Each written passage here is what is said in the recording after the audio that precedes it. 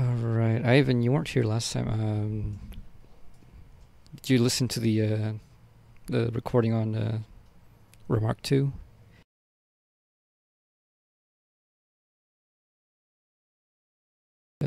If not, or if so, any questions on it before we just go on Remark 3?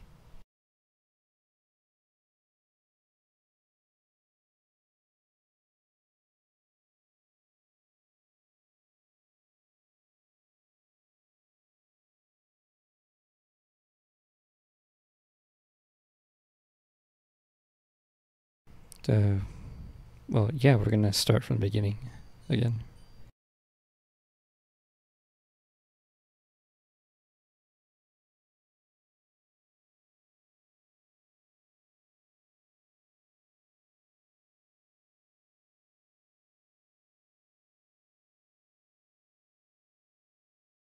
Let me just quickly look over what Remark 3 was about, because we got somewhere, I think, like halfway. Yeah, I tried to listen to the last recording, but I only did it with skipping, and so. But I read the text, so. Alright, so long as it makes more or less sense. Sorry about the recording. It's really annoying and very hard to edit on a laptop. So there was a lot of dead space.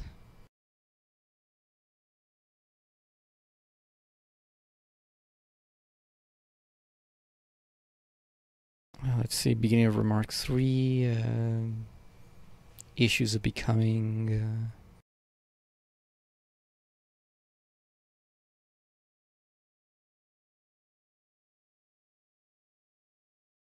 Let's see, we've.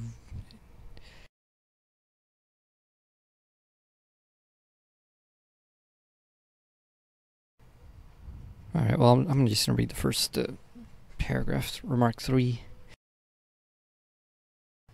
The unity whose moments, being and nothing, are inseparable, is at the same time different from these moments. It thus stands as a third with respect to them, a third which, in its most proper form, is becoming. Transition is the same as becoming, except that the two terms, from one of which the transition is made to the other, are represented in it more as at rest, outside each other, the transition occurring between them.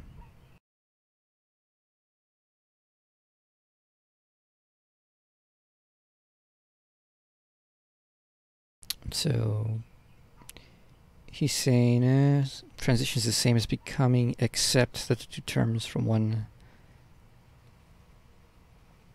one of which the transition is made to the other are represented in it more as at rest outside each other. So, okay. It's basically him explaining, like, his typical, like, well, why didn't I call it this? The reason he doesn't call it transition is because transition implies a static division between the elements that transition. And that transition is something that is in between them as something separate. Whereas in becoming, Hegel doesn't want to say that. Hegel wants to say that the terms themselves really do transition. It's not something occurring between them, it is what occurs in them themselves.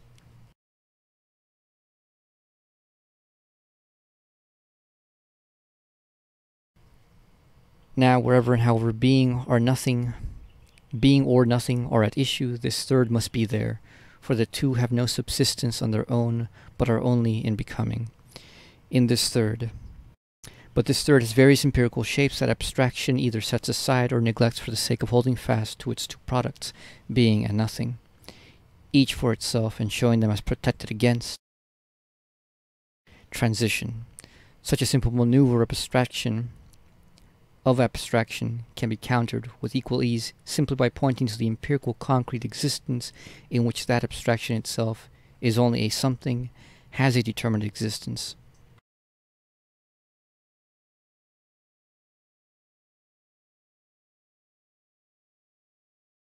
So just, what was I?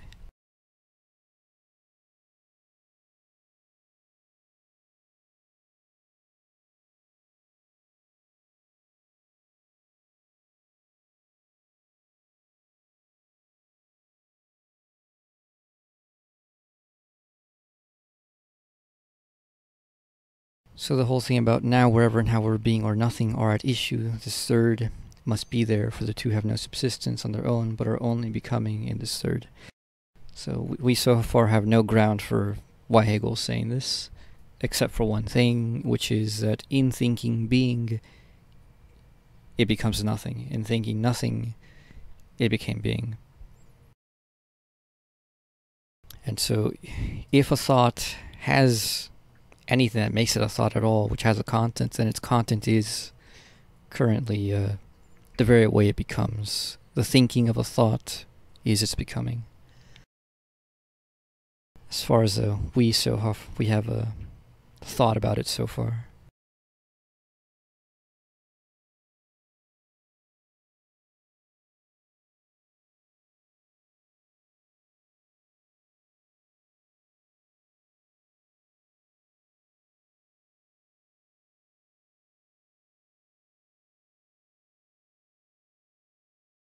Sorry, I was just quoting. This last sentence is interesting. Such a simple maneuver of abstraction can be countered with equal ease simply by pointing to empirical and concrete existence, which that abstraction itself is only something. What does he mean by that sentence, if you can? Yeah, let's see.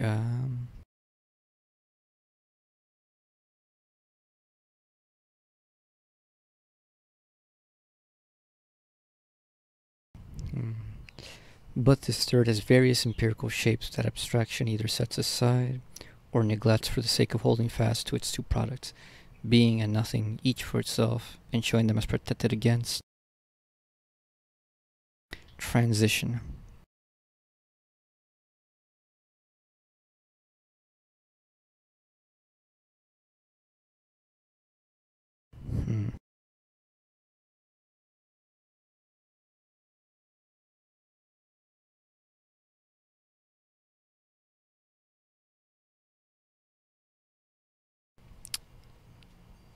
So this third being becoming has various empirical shapes that abstraction either sets aside or neglects for the sake of holding fast to its two products of being and nothing. So we're still talking about being and nothing, about how the regular understanding thinks they are completely different things which are separate and can each be had for itself and are thus protected against transition. The empirical forms he's talking about is basically forms of becoming which are not recognized as becoming, I think. And this becomes apparent later on. Let me go to the next sentence. Such a simple maneuver of abstraction can be countered with equal ease simply by pointing to the empirical concrete existence in which that abstraction itself is only as something has a determined existence. Or else it is by virtue of other forms of reflection that this separation of the inseparable would be held fixed. But in any such determination of reflection, its opposite is present within it, in and for itself, and it is thus possible to refute it on its own terms without going back to the nature of the fact and appealing to it, by taking the determination as present itself, and by pointing to its other in it. So this is alluding to something in chapter 2. But if you want the explanation right now, the explanation is becoming is all transition whatsoever. If you have any distinction, you actually have a transition. Like the very fact that you can point out something specific already puts you as already having assumed becoming. Because if you couldn't tell, like, if there was nothing that was connecting things imminently, then you couldn't even distinguish things. You couldn't distinguish being and nothing if there wasn't some sort of middle line, so to say, in which you could say this is the side of being and this is the side of nothing. And it is at this point at which they differ. So imagine like a circle. The line of the circle is the becoming of the circle. It both denotes what is the inner of the circle and what is the outer of the circle. But what is the line itself? And if you really go down to trying to determine what the hell the line is in some sort of like conceptual idea of limitation, the line is the limit between the inner and the outer, you find out that you actually don't the very idea of the limit is something that's just a transition point, but it itself doesn't seem to have like any definite content that is fixed.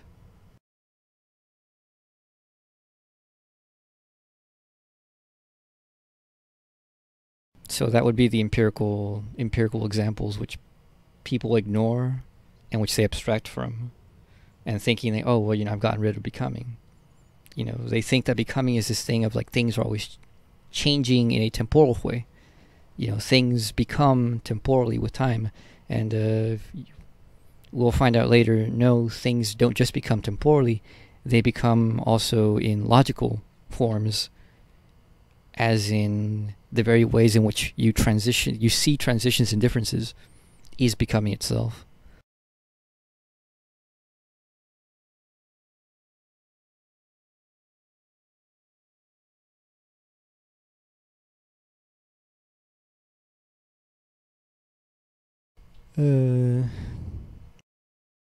But isn't becoming unable to transition between being and nothing? Yes, it will. We'll find out once we get there.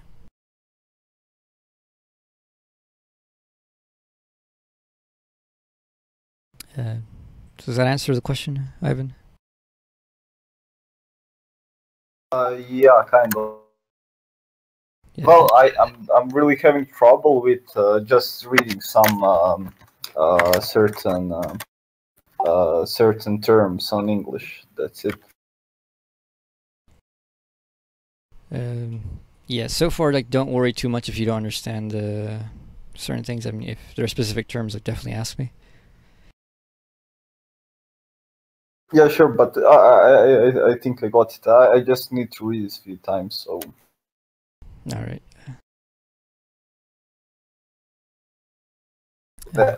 I'm not sure, but because it might be stupid, but when he says that, but this third has various empirical shapes that abstraction either sets aside or neglects for sake of holding fast to two products.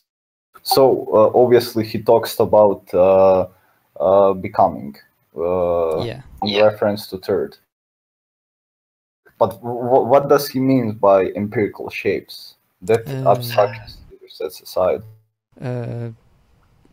Time. Time is an empirical shape of becoming. It's like the first one you ask anybody, well, what is becoming? Almost universally, you'll get time as the first answer. Like, that is an empirical shape of becoming. Another empirical shape will anything that flows in that way, anything that changes itself over time is going to be an empirical shape of becoming, empirical form of becoming.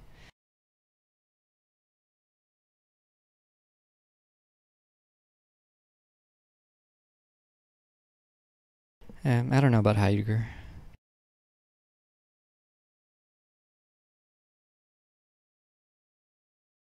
But I know Heraclitus, for example. Hegel claims that Heraclitus thought that time was the essence of all things. Heraclitus, most people think it's fire, but I haven't read all the fragments of Heraclitus. I've only read some, so I don't know where he gets that from. But apparently he seems to think it's a coherent idea. Yeah, his most famous saying is like everything is moving or something like that. I'm not sure of English translation. Yeah. But for him, there is no being, there is no nothing. There is just as I understand it, for him is only becoming. That's the only.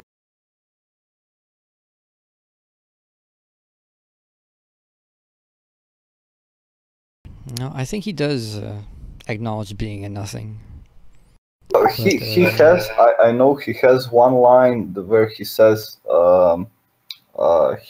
Says that being doesn't exist, but that is rough paraphrasing from me. So yeah, I'm not sure. I'm not sure. So.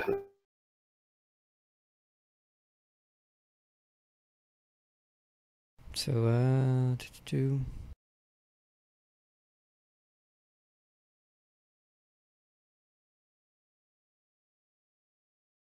So when he says such a simple maneuver abstraction can be countered with equal ease simply by pointing to the empirical concrete existence in which that abstraction itself is only a something, has a determinate existence. I think it seems to me like the key term there is determinate existence, which is, we're going to get to chapter 2.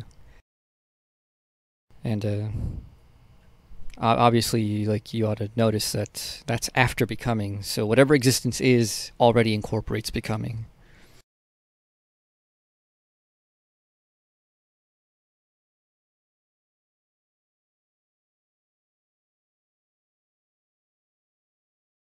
Continuing, it would be labor in vain to attempt to ensnare, so to speak, all the shifts and turns of reflection and its argumentation in order to preempt and render impossible all the evasions and the leaps with which it hides its own contradiction from itself. For this reason I also refrain from taking notice of the many self-styled objections and refutations that have been advanced against the claim that neither being nor nothing are something true, but that becoming is their truth. The intellectual education required to perceive the nothingness of these refutations, or rather to dispel such arbitrary ideas on one's own, will be attained only through a critical cognition of the forms of the understanding. But those who are the most prolific in such objections straightway set themselves upon reflecting on the first propositions, without helping themselves or having helped themselves through further study of the logic to the awareness of the nature of their crude reflections.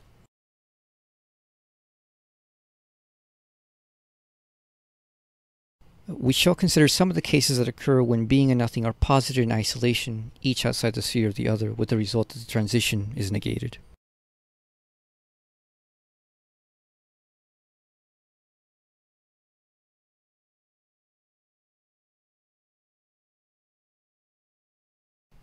Parmenides held fast to being and was the most consistent, since he also said of nothing that it absolutely is not. Only being is. Totally for itself, being is thus determinate and has therefore no connecting reference to any other. Consequently, it seems that from this beginning no further forward move is possible. That is, from that beginning itself, and that an advance can only occur by adding something foreign to it from outside. The advance, where being is the same as nothing, thus appears as a second, absolute beginning, a transition which is for itself, and that would be added to being externally. Being would not be an absolute beginning at all. If it had a determinateness, in that case, it would depend on another and would not be immediate, would not be the beginning. If, however, it is indeterminate and is therefore a true beginning, it has nothing by virtue of which it can pass over to another. As beginning, it is equally the end. It is just as impossible for anything to break out of it as to break into it. With Parmenides, as with Spinoza, there is no advance from being or from absolute substance to the negative, the finite. If there is forward movement, nevertheless, something which, as just remarked, can occur only externally if we start from being devoid of any connecting reference, and so without forward movement, then this advance is a second, new beginning. So if being is, and we're going to stick with being is, no external determination or internal determination. There's nothing to think, there's nothing else to do. The beginning is the end. That is the end of philosophy as far as Parmenides can go. To get something else, you have to basically inject things externally.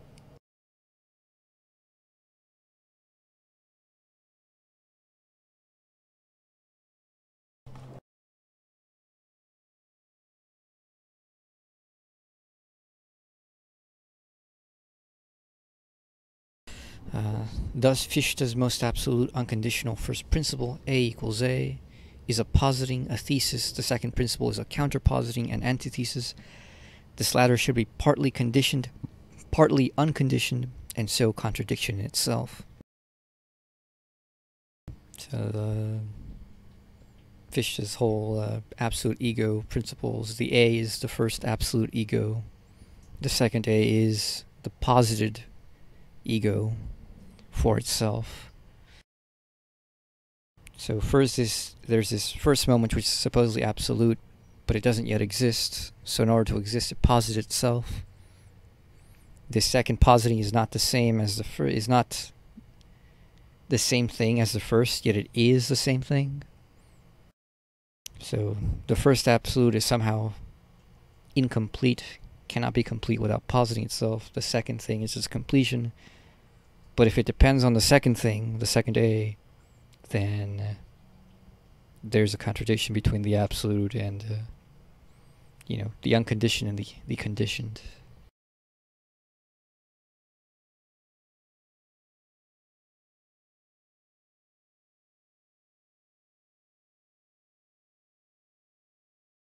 Does existence have being and nothing because an actual thing is what it is, but also what it is not?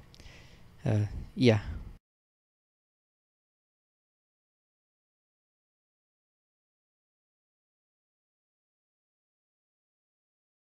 It'll be more nuanced than that, but yeah, it's basically, it's more or less correct. Continuing. This is an advance by external reflection that negates the absolute with which it makes its beginning. The counterpositing is the negation of the first identity, while at the same time equally reducing its second absolute explicitly to something conditioned. But if there were any justification at all for the advance, that is, for sublating the first beginning,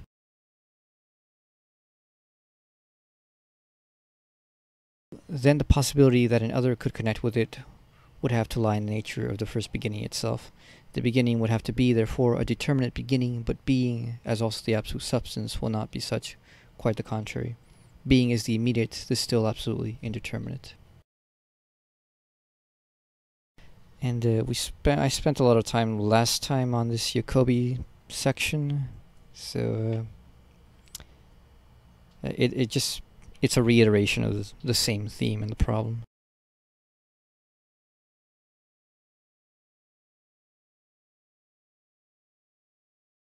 So I'm gonna skip that.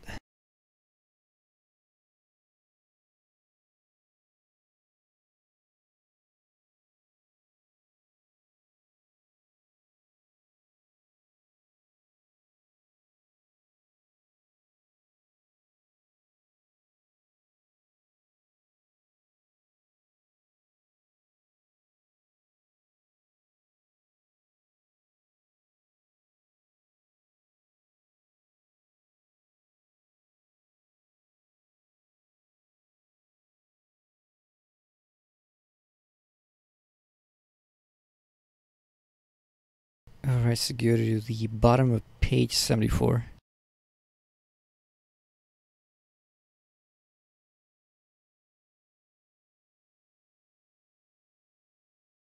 Yeah, Fichte's thing is really interesting. It makes a lot more sense when you read the full arguments for it. So skip to bottom of page 74. You can listen to the recording on the Jacobi stuff.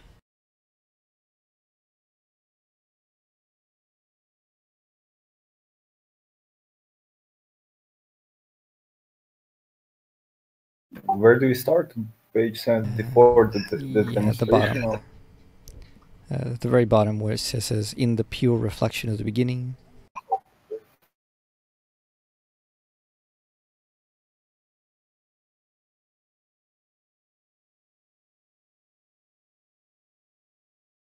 Alright, got it? Yep. In the pure reflection of the beginning, as it is made in this logic, with being as such, the transition is still hidden. Because being is posited as immediate, the nothing only breaks out in it immediately. All the subsequent determinations are, however, more concrete, like existence, which follows right after. There is already posited in existence that which contains and produces the contradiction of those abstractions. And consequently, their transition, in being, when taken in that simplicity and immediacy, the memory that it is the result of a perfect abstraction, and that is, therefore, already abstract negativity. Nothing is left back behind the science which, starting explicitly from essence, will exhibit that one-sided immediacy as a mediated immediacy, where being is posited as concrete existence, and that which mediates being, the ground, is also posited. So, I mean, it's just talking about stuff in the second book, not stuff that we quite understand at this point. Important thing there is the immediacy of being and the immediacy of nothing within being.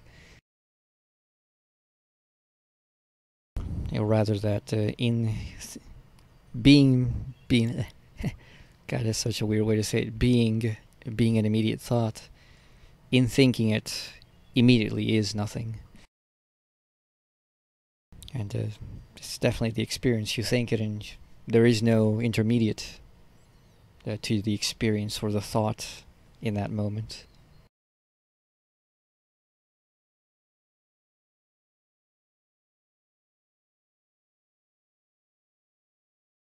With the recovery of this memory, it is possible to represent the transition from being to nothing, and also, as it is said, to clarify it and make it comprehensible as something itself easy and trivial.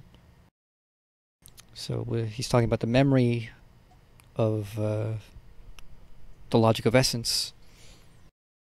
So he's saying here we don't actually know,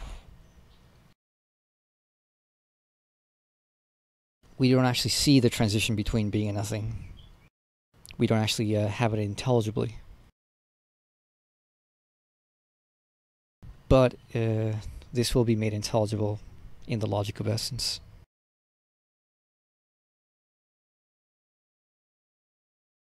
So, of course, the being which is made into the beginning of science is a nothing, since it is possible to abstract from everything, and when abstraction is made from all, nothing is left over.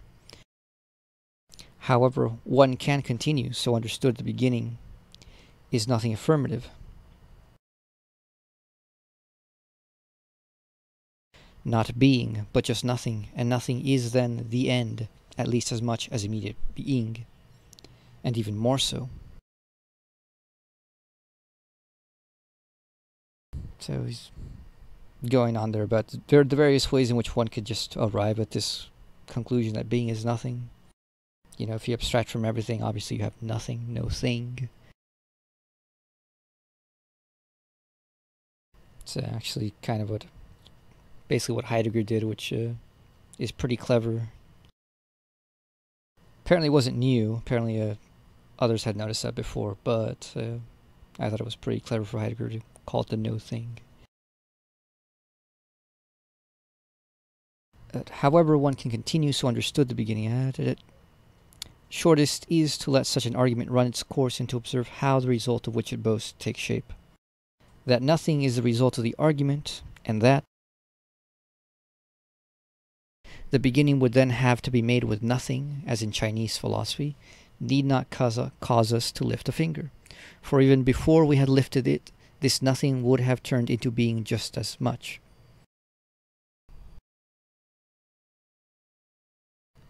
That is, by starting with, like, well, you know, in beginning, you know, at the foundations of everything, there is nothing. You've already contradicted it. Nothing is, therefore you've turned it into being.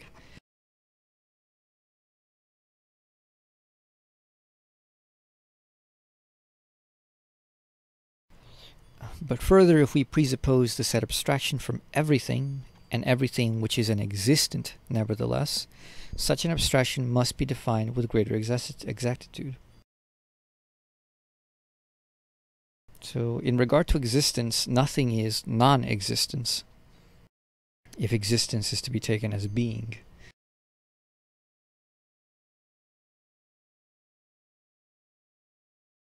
So at that point, you get how it makes sense. Oh well, nothing isn't something that's, you know, non-being. Makes perfect sense to have it as a being. You know, even though it doesn't exist, it also isn't the case that it doesn't that it doesn't exist, so to say.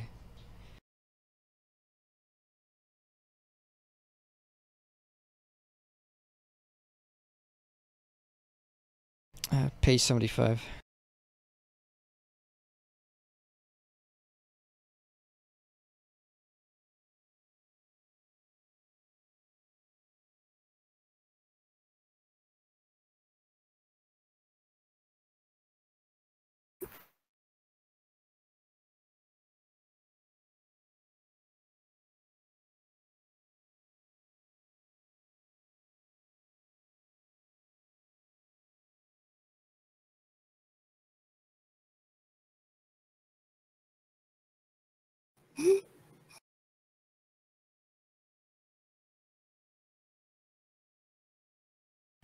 We skipped a section on Jacobi because we talked about it last time. Can you hear me?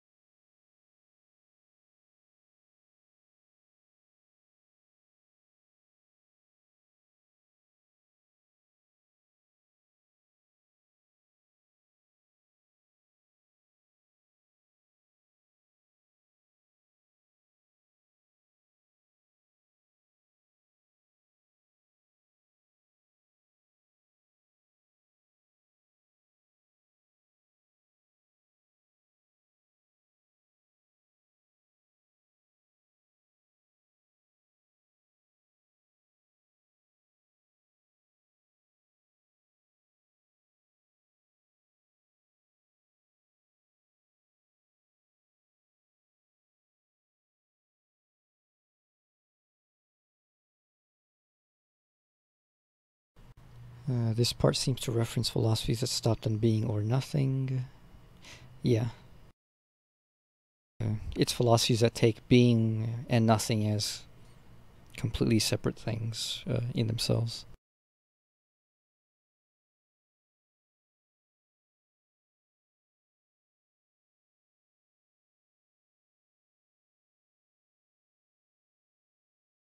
Continuing... The result of such an abstraction from everything existence is first of all abstract being in general. For just as in the cosmological proof of the existence of God from the contingent being of the world, where we ascend above this contingent being is still taken up with us in the ascent. It is determined as infinite being, but of course one can abstract also from this pure being. Being can be thrown in with the everything from which abstraction has already been made, and then nothing remains. Now, if we want to ignore the thinking of nothing, that is, that it turns around into being, or would know nothing of it, one can indeed proceed in this way in the style of the one can. One can, God be praised, even abstract from nothing. For the creation of the world too is an abstraction from nothing.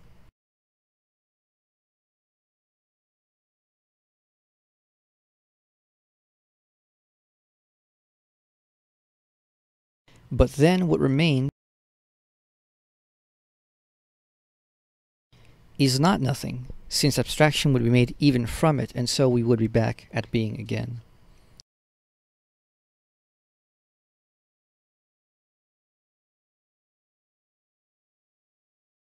This one can generates an external play of abstraction in which the abstracting itself is only the one-sided activity of the negative. Directly implied in this very one can is that being is just as indifferent to it as nothing, and that as the one vanishes, the other appears in turn. But whether a beginning is made with the activity of nothing or with nothing is equally indifferent. For the activity of nothing, that is, the mere abstracting, is neither more nor less true than the mere nothing. That is one of the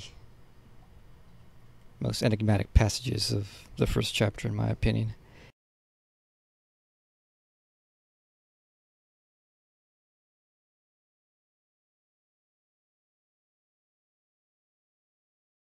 Yeah, well, it's quite interesting, but if I didn't, maybe I forgot from previous remarks or something like that, but I'm interested in what was the mistake from previous philosophies, how they didn't realize that nothing is being is contained in nothing, and nothing is contained in being. And well, for Parmenides, it's simple. Parmenides saw, well, if being is and nothing is not, then nothing cannot be. And if nothing cannot be, then there is nothing to be said about nothing. Nothing is... Technically, like, Parmenides shouldn't even be able to speak about nothing, because it simply is not. Because only being is. So, since only being is, Parmenides couldn't go anywhere. With everything you do, it is. thinking is, space is, matter is, mind is, spirit is, soul is, void is, everything is. There's no way to get out of it, and so from that standpoint, nothing cannot be. Nothing is an illusion. There is no such thing as non-existence because it doesn't exist. It isn't. So that's Parmenides' mistake. Here, I mean, he's going over a caricature of Chinese Buddhist philosophy and Taoist philosophy as well, about how they say that the ultimate reality is nothing. You know, the Buddhist, everything is emptiness, this nothingness. It has no actual positive being. You know, if you have something like, say, the interdependence, what is it called? The doctrine of a dependent arising of phenomena, in which all phenomena are in themselves nothing and only exist within these web of other phenomena, which themselves are also nothing, then you have this whole problem. Well, you know, everything rests on nothing. But that's strange, isn't it? You know, you're basically there implicitly using nothing as being, but you're using it in the sense that you can't find any content, and it is precisely in that you can't find any content within phenomena that is substantive, that makes you say, oh, well, it's a bunch of nothing. But it still is. So to say, well, you know, nothing is the truth of everything, you've contradicted yourself. Because then you posited nothing as being. You know, nothing is the truth of everything. That's the problem.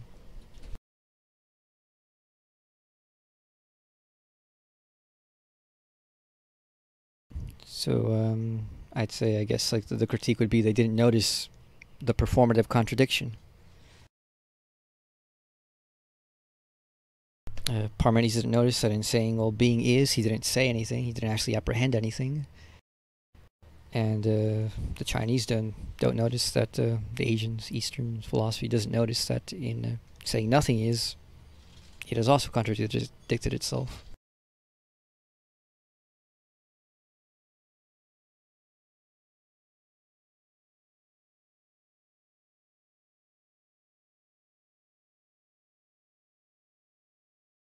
So to put it in terms of form and content, Parmenides thinks he grasps content in form by just saying merely being is, whereas the Eastern philosophy thinks it has grasped the content by accepting that indeed there is no content that they can tell, but they miss out that the form is in the form of being, necessarily.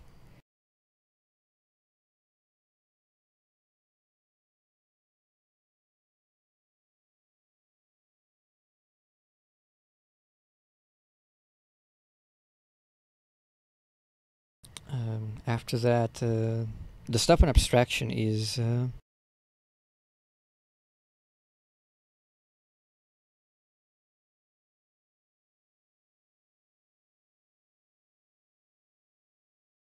he says, but further, if we presuppose the said abstraction from everything, and everything which is in existence nevertheless, such an abstraction must be defined with greater exactitude.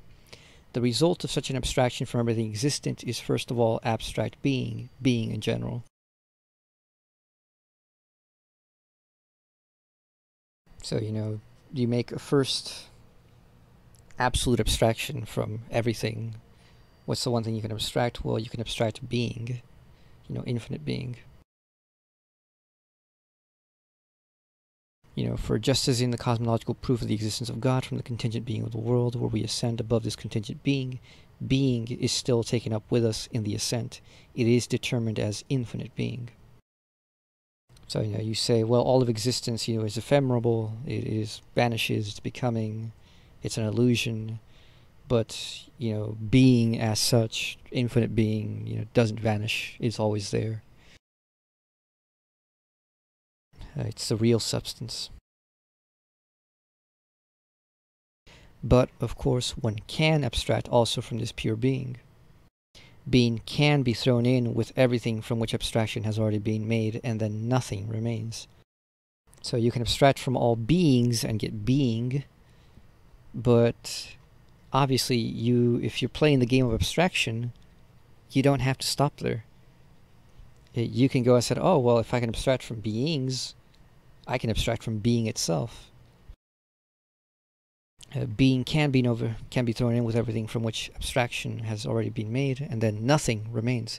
But now if we want to ignore the thinking of nothing, that is, that it turns around into being, or would know nothing of it, one can indeed proceed in this way, in the style of the one can. So if you just ignore the thinking of being, this is another way in which you can get to the identity of being and nothing, basically. If you thought being, you get nothing, and if you think nothing, well, you obviously get being. The way in which that happens is different for each one, but nonetheless, it does happen. But if you don't think about it, you can still get it by abstracting, because you can abstract all the way to being from all existent beings, and from being you can then abstract again, get nothing, and since, hey, one can keep abstracting, you can abstract from nothing all the way back to being. Because, as Hegel says, one can, God be praised, even abstract from nothing, for the creation of the world too is an abstraction from nothing. But then what remains is not nothing, since abstraction would be made even from it, and so we would be back at being again. You know, I mean, basically think about it. What would it mean to abstract from nothing? There is nowhere else to go except one other way. The only way to abstract from nothing is to go right back to being. And you can just keep this endless game of abstraction. You know, abstract from being to nothing, abstract from nothing back to being. So he says this one can generates an external play of abstraction in which the abstracting itself is only the one-sided activity of the negative. So abstraction is one external way in which you can get what seems like this movement of the identity of being and nothing as both being empty, mere signifiers. You know, they don't actually have any content. And abstraction is only in reference to what is intended.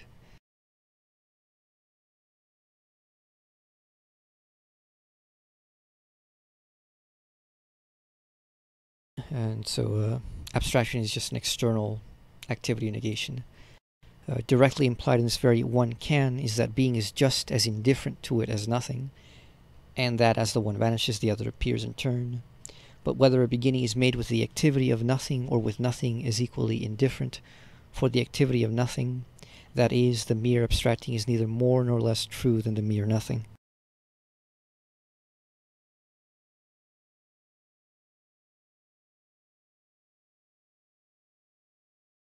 So to the activity of abstraction, being and nothing are just as good as each other. They are one and the same. They're indifferent to it.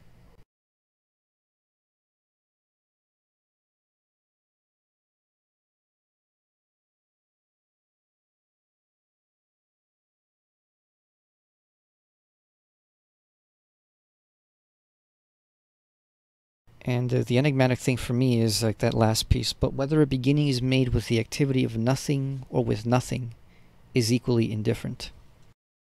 For the activity of nothing, this is abstraction, or negativity, negation, that is, the mere abstracting, is neither more nor less true than the mere nothing.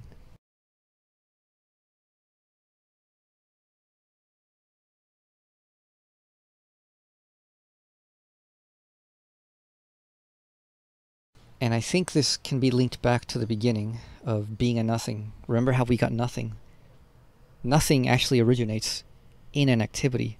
It actually is an activity. It is the thinking of being. You know, what nothing was this empty thinking of being.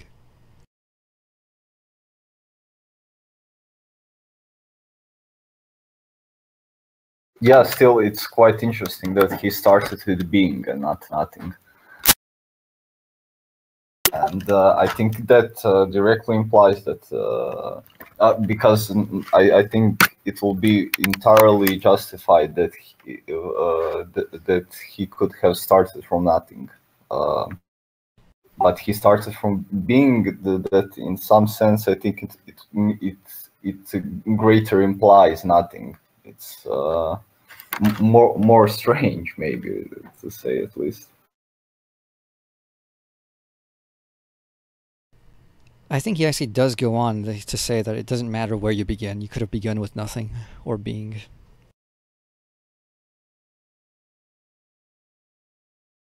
And in this case, I think nothing is the stranger one than compared to being.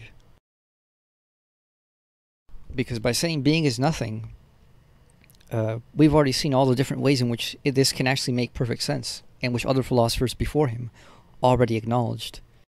You know, being is no thing, being is not a specific thing. You know, if you take nothing as that, then sure. You know, being isn't anything determinate, sure. But with nothing, nothing is where Hegel really kind of has his own radical difference, and where there is a strange there is a direct dialectic in which it's like the liar paradox. You want to say something, and you end up saying the exact opposite without intending.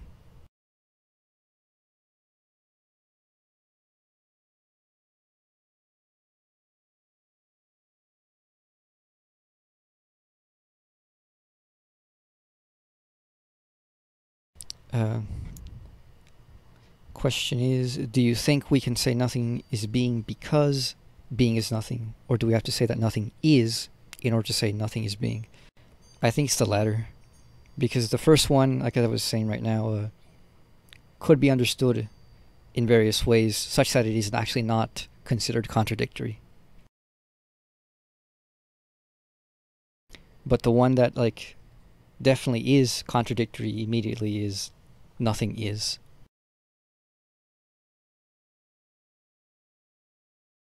No, it's like the liar paradox, in which you say, well, you know, all Americans are liars, and I'm an American, and I tell you, well, I'm a liar.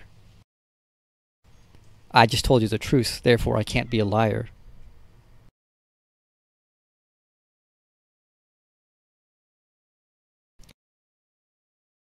But if I told you that I would tell you the truth, then obviously I'm a liar. So contradiction happens regardless of how you put it. So nothing in the function of nothing is a liar's paradox. It performatively contradicts itself.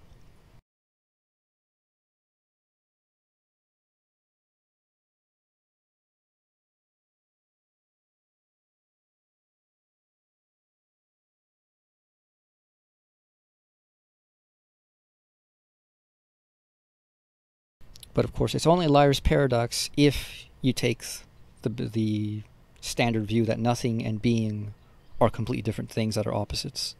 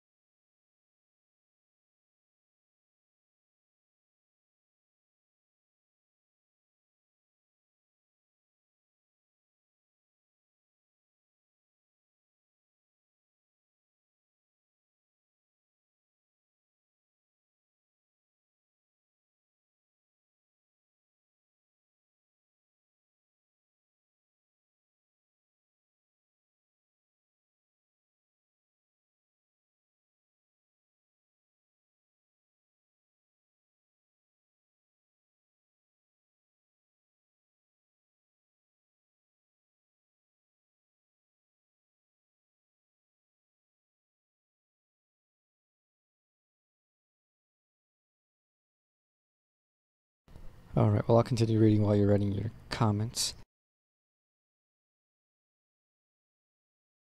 So, I don't know, I would actually highlight that last sentence. For the activity of nothing that is, the mere abstracting is neither more nor less true than mere nothing.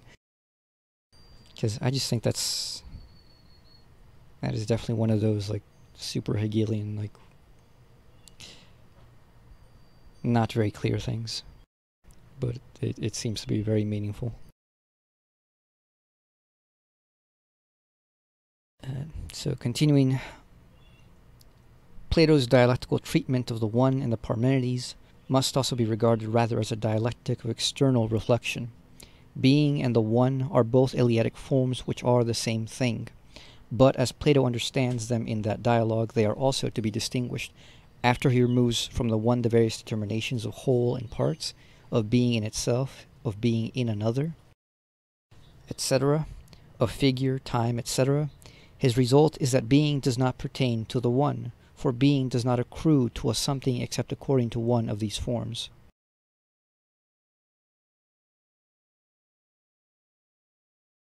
Plato then turns to the proposition, the one is, and it is there that we can see how, starting from this proposition, he performs the transition to the non-being of the one. It happens by way of a comparison between the two determinations of the presupposed proposition, namely, the one is. This proposition contains the one and being, but the one is contains more than when one only says the one. In this, in their being distinguished, the moment of negation is demonstrated. It is clear that this method has a presupposition and is an external reflection.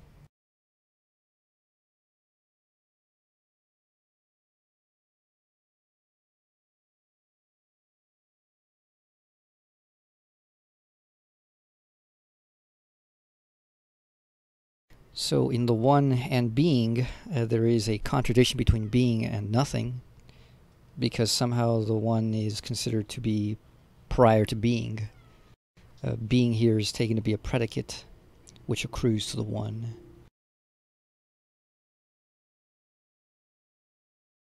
So if being is absent, well then the one is nothing.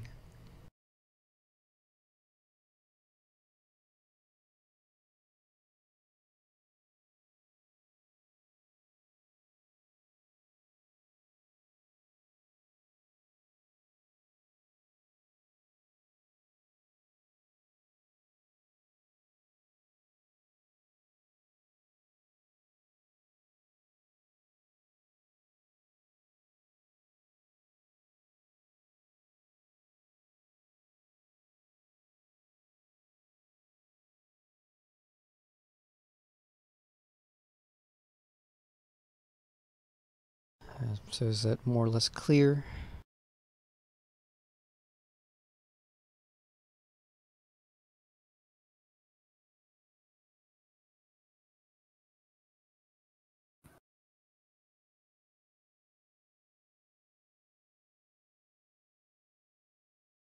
Alright, continuing. Just as the one is posited here in combination with being, so is being, which should be held fast abstracted by itself, in the simplest form without entering into thought, exhibited in a combination that entails the opposite of what should be asserted. Taken in its immediacy, being belongs to a subject, is something said, has an empirical existence in general, and therefore stands on a ground of restriction and negativity. Whatever the expressions or the turns of phrase that the understanding adopts in protesting against the unity of being and nothing, however much it appeals to what is immediately given, it will find precisely in this experience nothing but determinate being, being with a restriction or negation, the very unity which it rejects. The assertion of immediate being thus comes down to an empirical concrete existence, and it cannot reject a demonstration of it, since it is the immediacy outside thought to which it wants to cling. So while for Hegel immediate being is this abstract, indeterminate, undifferentiated concept, being as it was treated prior to him was always actually an immediate, determinate concept. And since determinacy requires a restriction or a negation, And this is where this thing that I said was interesting earlier, that the activity of nothing and nothing are indifferent, they're the same. If there is a restriction, then there is a non-being. To be determinate is to be restricted, it is to be defined. And as such, because it is restricted and defined, it has been negated, and because it has been negated, therefore it is in contact directly with its nothing. It is a being infused with nothing.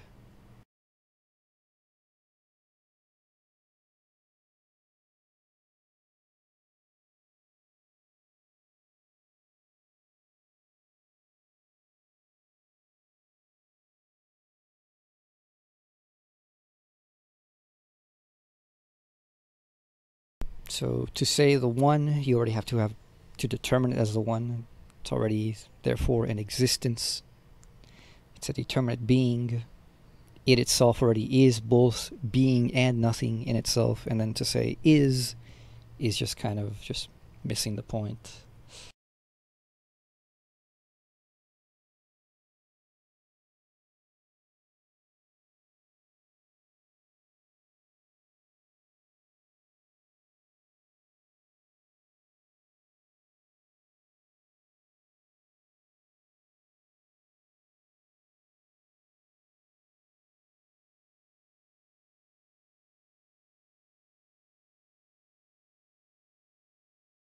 But of course, when you say the one is, what is being meant is what Hegel calls concrete existence, which is to be understood as what we normally call existence, which is empirical existence as opposed to like a possible existence.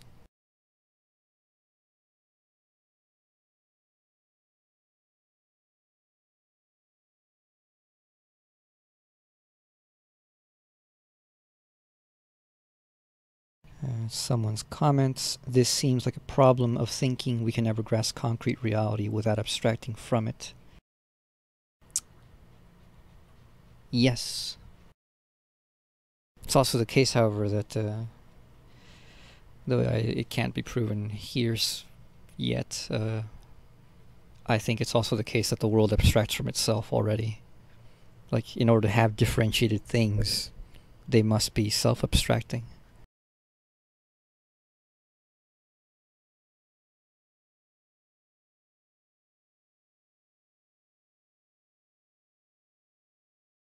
So keep in mind that nothing is as activity and nothing as, sort of substance or whatever.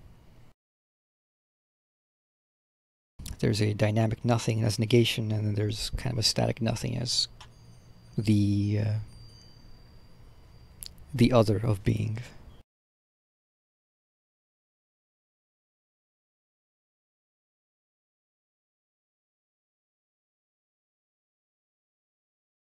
Continuing, the same is the case with nothing, only in the contrary way. This is a well-known reflection, made often enough respecting nothing. When taken in its immediacy, nothing shows itself as existing, for it is by nature the same as being. Nothing is thought of, represented, it is spoken about, it therefore is. Nothing has its being in thinking, representing, speaking, etc. But further, this being is also distinguished from it. It is therefore said that nothing is indeed in thinking or representing, yet for that very reason it is not it which is.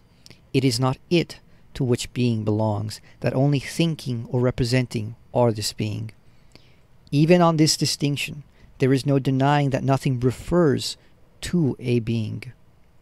But in this reference, though the latter equally also contains distinction, there is a unity with being.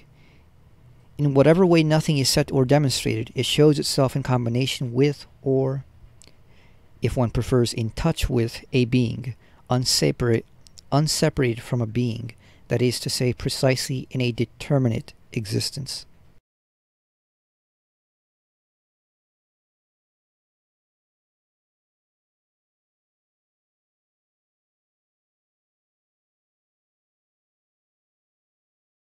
So apparently that reflection is not that common nowadays, apparently.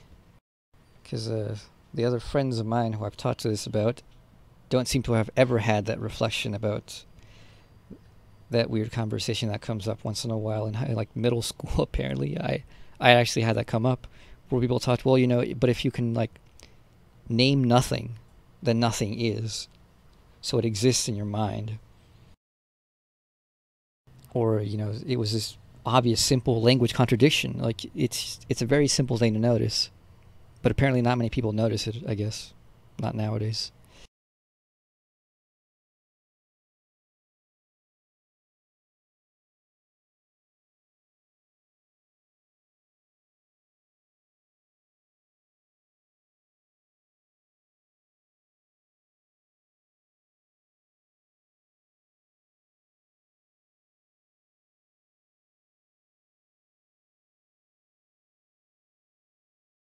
But anyways, when he says, even on this distinction, there is no denying that nothing refers to a being, but in this reference to the latter equally also contains distinction, there is a unity with being. In whatever way nothing is said or demonstrated, it shows itself in combination with, or if one prefers, in touch with a being, unseparated from a being, that is to say, precisely in determinate existence. And you can just give myriads of empirical examples. You go somewhere, somebody gives you a glass, and you look at the glass and you say, oh, this glass is empty, there's nothing in it. That nothing is only nothing in respect to the expectation of the void being filled in the glass. You go to open your door and you see, bell rings or something, and you say, well, you open the door, no one's there. Nothing is there, nobody's there. It's only in the expectation of a being that there is nothing. But likewise, being is the same way, that it's only in the expectation of a nothing that it makes sense to be talking about there was something.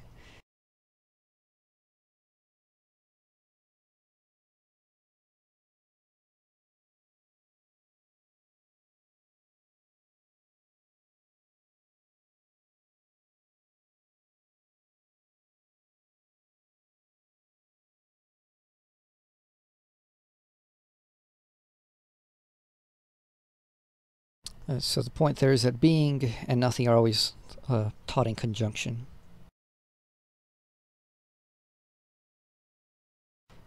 Yeah, children do actually have that thinking, and it's because they have genuine thinking. Like, this is how genuine thinking works.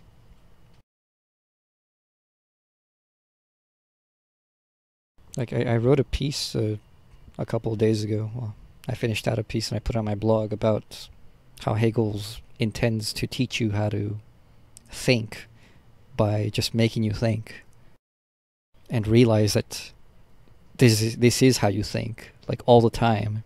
You just don't realize it.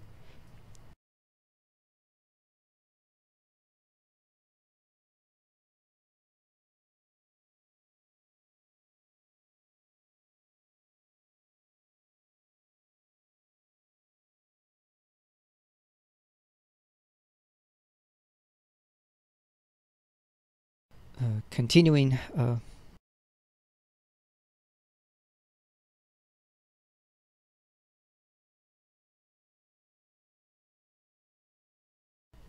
but when the presence of nothing in a determinate existence is thus demonstrated, this distinction of it from being still commonly comes to mind, namely that the existence of the nothing is nothing at all that pertains to it per se.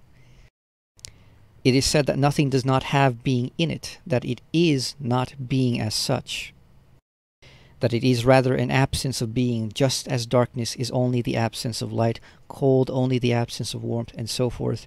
It is said that darkness has meaning only with reference to the eye, by being externally compared with a positive, with light, just as cold is something only in our sensation, whereas light, warmth, just like being, are on the contrary objective on their own. They are the real, the effective, of quite another quality and dignity than those negatives, than nothing.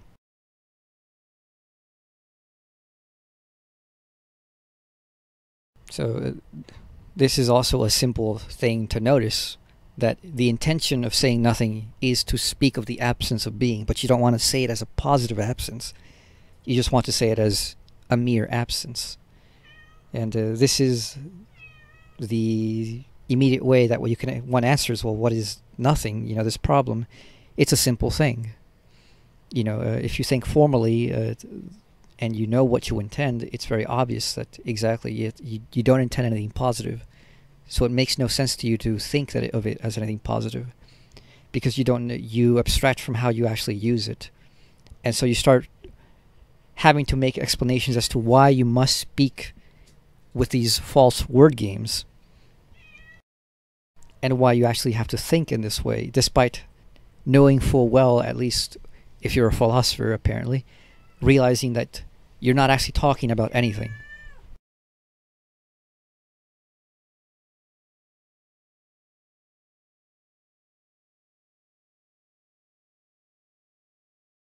So, if you say, well, when you go and you open the door, you look at your glass and you say, oh, there's nothing there, you're only noticing the absence of an expectation. It's not a real thing. The absence is just, you're noticing that what you expected wasn't there. It's not a noticing that there is nothing there.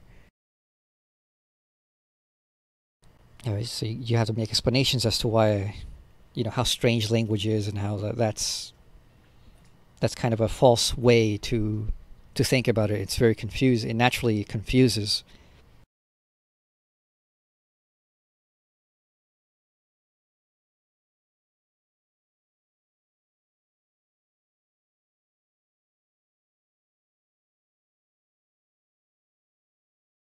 Continuing, one can often find it advanced at a very weighty as a very weighty reflection and a significant item of cognition that darkness is only absence of light, cold only absence of warmth.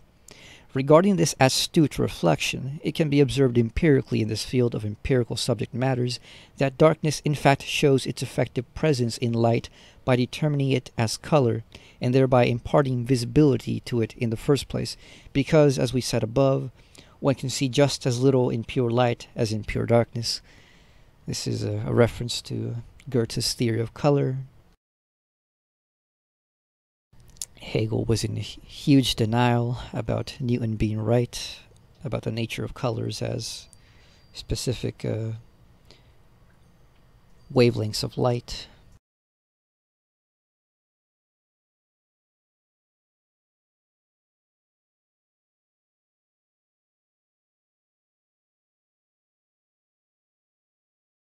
But we can also definitely... it still makes sense, though, if you take this darkness as being kind of what splits light.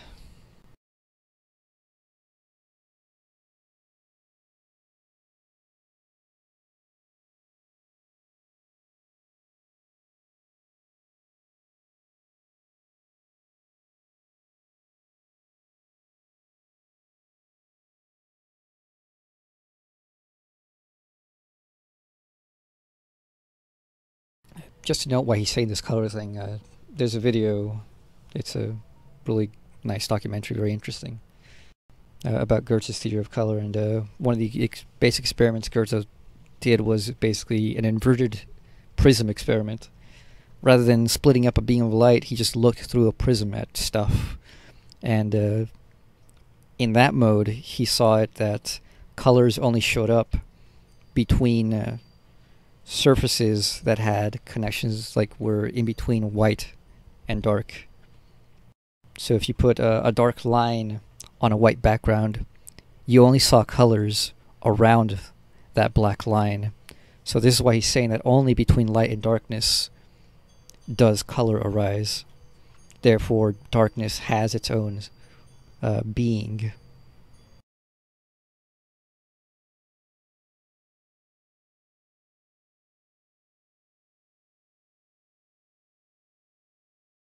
So it's not a completely erroneous judgment, but it is a phenomenal one based on a specific phenomena.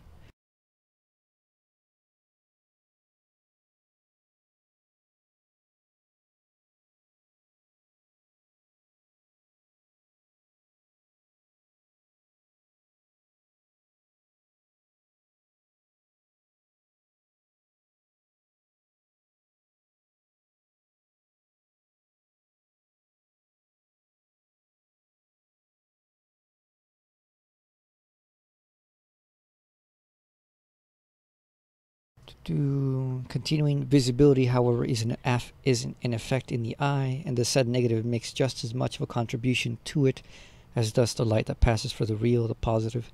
Similarly, cold makes itself present enough to water, to our sensation, and so forth, and if we deny this so-called objective reality, we thereby stand to gain absolutely nothing against it. And we should further repeat the complaint that here the talk is again of a negative with determinate content, that one has not restricted oneself to the nothing with respect to which, so far as empty abstraction goes, being is neither at a loss nor at advantage, but we must equally take cold, darkness, and similar determinate negations just for themselves, and in respect to their general determination, which is at issue here, let us see what is posited thereby.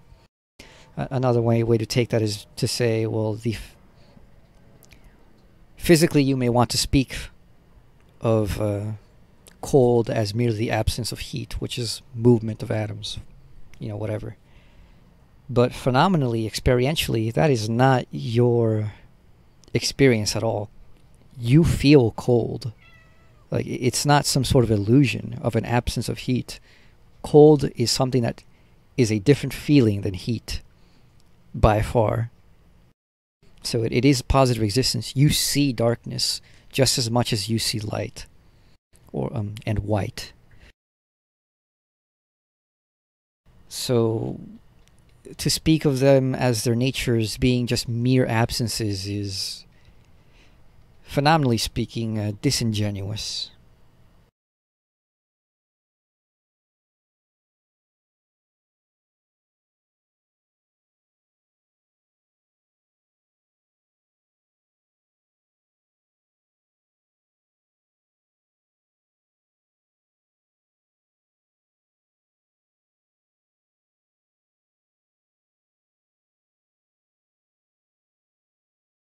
Continuing, they are supposed to be not nothing in general, but the nothing rather of light, warmth, so forth, of something determinate, of a content. Thus they are a determinate, contentful nothing, if one may so speak. A determinateness, however, as will be found later on, is itself a negation. Thus they are negative nothings. A negative nothing is, however, something affirmative. The conversion of nothing into an affirmative by virtue of its determinateness, which previously appeared as a determinate existence in a subject or in what have you, appears to a consciousness bound to the abstraction of the understanding as the greatest paradox. Simple as it is, or rather because it is, of its very simplicity, the insight that the negation of negation is something positive appears a trivial matter to which the haughty understanding need pay no heed, even though its correctness is undeniable, and not just its correctness, but also on account of the universality of the determinations involved. It is infinite extension and universal applicability, so that it would indeed be well to pay heed to it.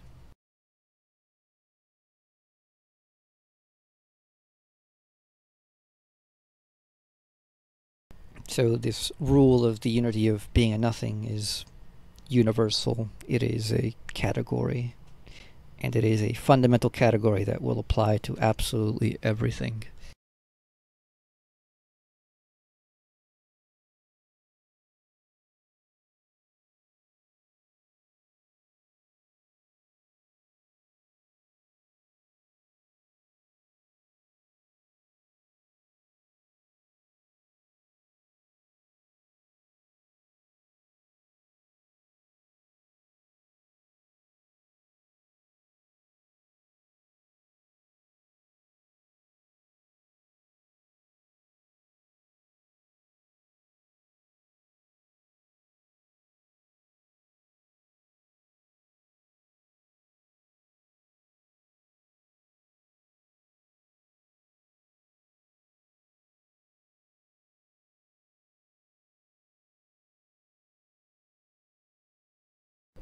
Hello, can you still hear me? Alright.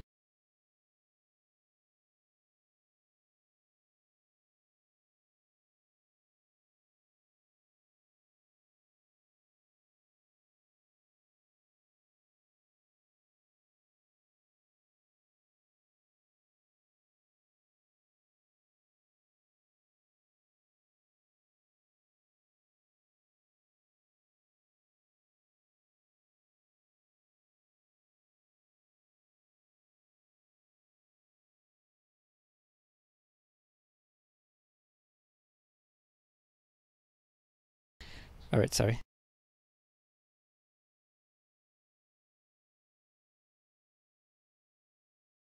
Continuing. Regarding the determination of the transition of being and nothing into each other, the further remark can be made that such a transition is to be taken just as it is, without additional reflective determination. It is immediate and entirely abstract on account of the abstractness of the moments in transition, that is, because there is yet to be posited in these moments the determinateness of the other through which they have undergone the transition. Nothing is not yet posited in being, even though being is essentially nothing, and the other way around. Notice the italics, positing, and essence are obviously structures of a logic of essence. So the truth of being and nothing in their transitionary, their real transition, doesn't fully get articulated until the logic of essence.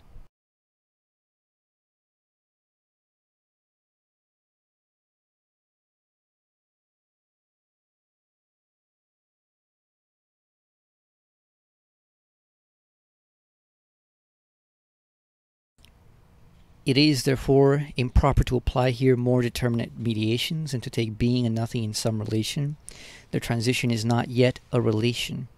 Thus, it is inadmissible to say nothing is the ground of being or being is the ground of nothing. Nothing is the cause of being, and so forth, or in the transition into nothing can have occurred only under the condition, or the transition into nothing can have occurred only under the condition that something is, or the transition to being only under the condition of non-being. The mode of the connecting reference cannot be further determined without the connecting sides being at the same time also further determined. The connection of ground and consequent and so forth no longer has mere being and nothing for the sides which it binds, but has being expressly as ground, and something which, although only posited and not standing on its own, is however not abstract nothing.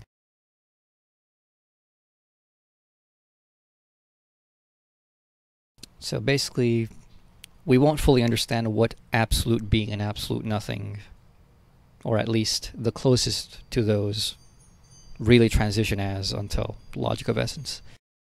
But can we talk about absolute being or absolute nothing? It seems that the absolute being and absolute nothing are impossible, because every time you say nothing, you come to being, and every time you say being, you come to nothing. So are there just like false moments or something like that? Yeah. By that, I mean I phrased it wrong. They're not absolute. Obviously, the being and nothing will be tied all the way through until the end of the book. So each on their own, they're not absolute.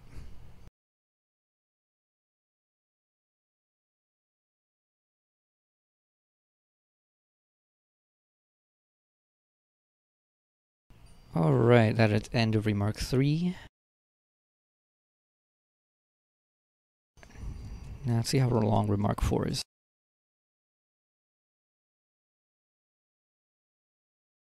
Not that long.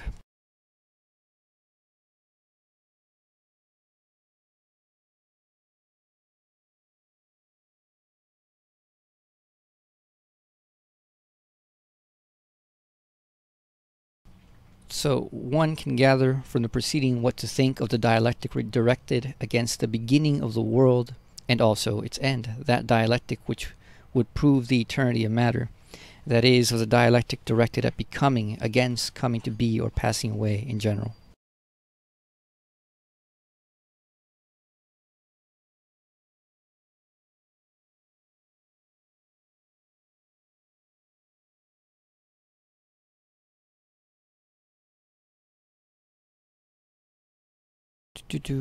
Kant's antinomies regarding the finitude or the infinity of the world in space and time will be more closely considered below under the concept of quantitative infinity.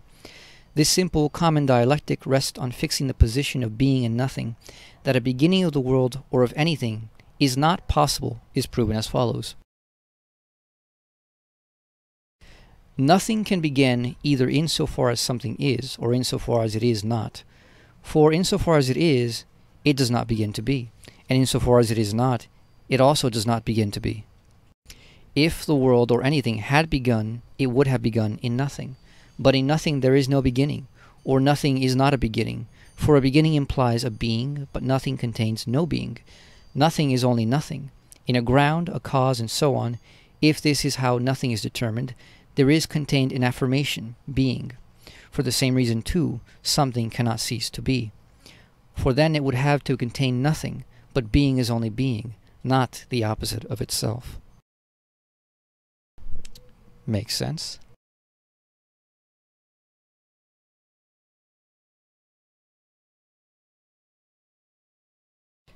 It is clear that in this proof there is nothing brought against becoming, or beginning and ceasing to be, against this unity of being and nothing, except an assertorical denial, and the ascription of truth to being and nothing, taken in separation each from the other.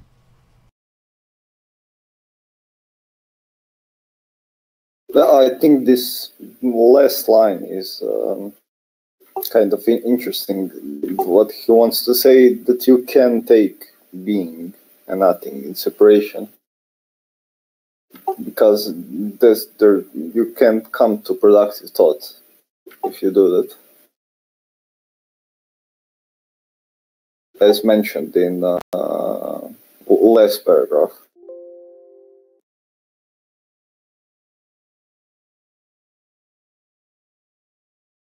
And let's see, let me finish this paragraph. Such a dialectic is, however, at least more consistent than ordinary reflective thought. This thought accepts as the whole truth that being and nothing are only in separation, yet allows, on the other hand, for a beginning and a ceasing to be that are equally accepted as true determinations. In these, however, it in fact assumes the inseparability of being and nothing. Once we presuppose that being and nothing are absolutely divorced, beginning or becoming, as we often hear said, is of course incomprehensible, for we make a presupposition which does away with beginning or becoming and yet again admits it. And this contradiction, which we create ourselves and make impossible to resolve, this is what is called the incomprehensible. The dialectic just cited is also the same as the understanding deploys against the concept of infinitesimal magnitude given by higher analysis. More will be said below about this concept. These magnitudes are so determined that they are in their vanishing, not before this vanishing, for they would then be finite magnitudes, not after it, for then they would be nothing. Against this pure thought, it is objected and endlessly repeated that these magnitudes are either something or nothing, that there is no intermediate state between being and nothing. State is here an inappropriate, barbaric expression. Assumed here is again the absolute separation of being and nothing, but we have shown against this that being and nothing are in fact the same, or to speak in the language cited, that there is nothing which is not an intermediary state between being and nothing. Mathematics owes its most brilliant success to precisely that determination which the understanding rejects. So about what he said earlier about the incomprehensible, which is that first we say being and nothing are utterly completely separate and opposed, but then we think about this concept of beginning and we admit to it, but we also admit to that fact that if the being and nothing are completely separate, there is no beginning and there can be no end. Being does not cease to be, being does not begin to be. Being is that is that.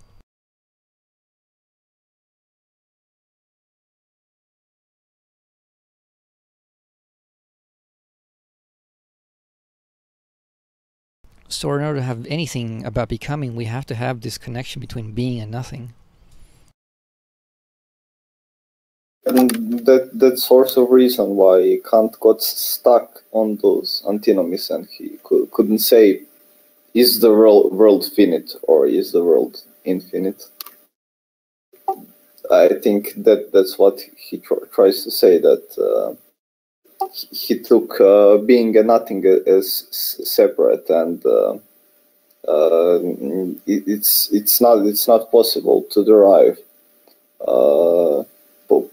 position that, for example, world is infinite and the world is finite in the same time. But there, as I said, they are both logically valid. So Yeah. But if we take principle of identity of being a nothing, we arrive at completely different result. Yeah, it makes the world an infinite finite, or a finite infinite, which is exactly what Hegel's infinite is.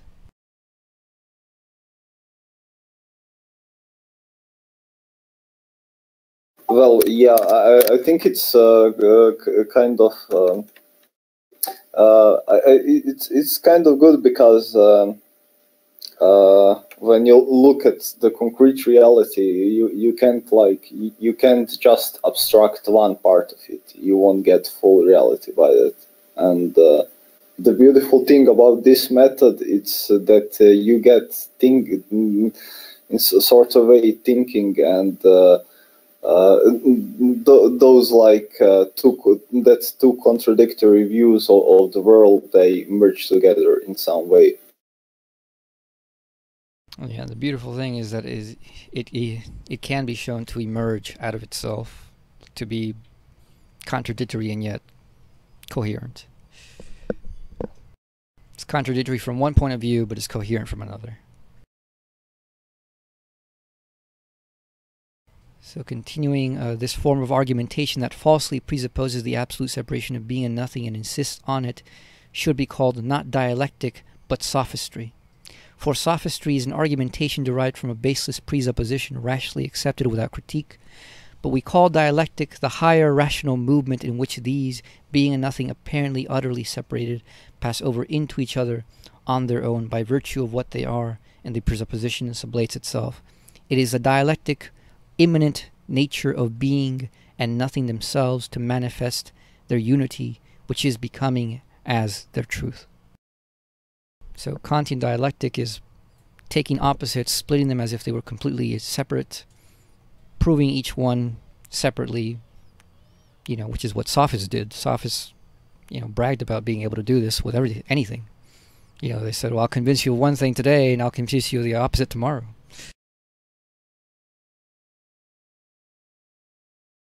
So technically he's correct in calling this sophistry.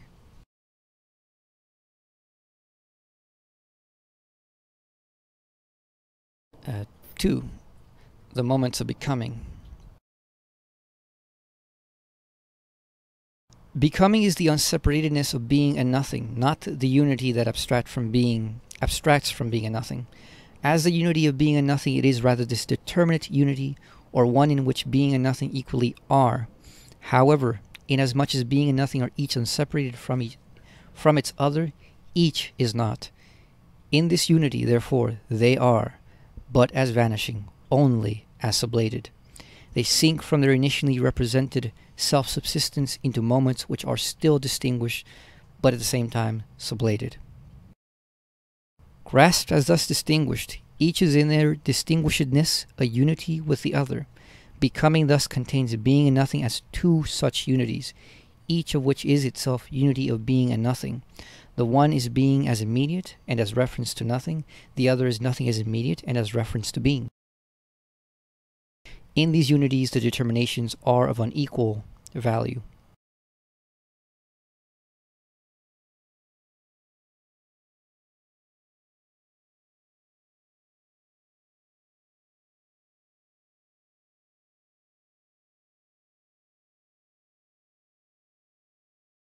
Yes, for sublation, this is something Hegel was just in the habit of, I suppose. Pretty, right before he's about to define something, he'll start using it without defining it, but he'll define it soon enough. And notice how this new term, sublation, comes in as we have a third term. The reason why is because now, sublation also is a constructed term. It isn't brought in from nowhere. It is a term brought in precisely just how every other term has been brought in, which it fits a structure which we have acquired and built up. So sublation is the term which now fits the structure of what becoming's relation to being and nothing is.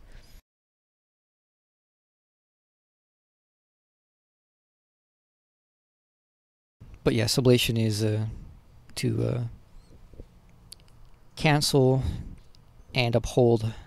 Well, cancel and preserve is the main one he's going to use here. It cancels the contradiction, but it preserves it.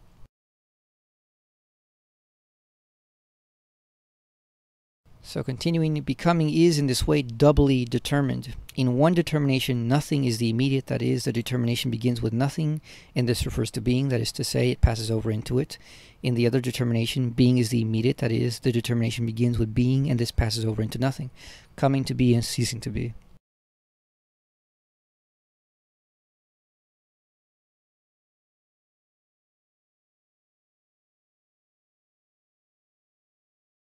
So I just want to go over a little bit backwards. Just retread. So back from the top, becoming is the unseparatedness of being and nothing. So we know it's, their unity. Not the unity that abstracts from being and nothing.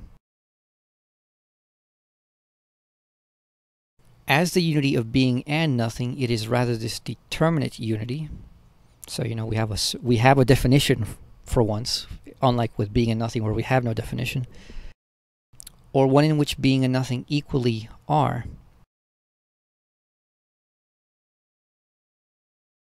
So as determinate they are. However, inasmuch as being and nothing are each unseparated from its other, each is not. So in this unity which they have, they both exist and they don't exist. So they are and are not at the same time. In this unity, therefore, they are, but as vanishing, only as sublated. They sink from their initially represented self-subsistence into moments which are still distinguished, but at the same time sublated.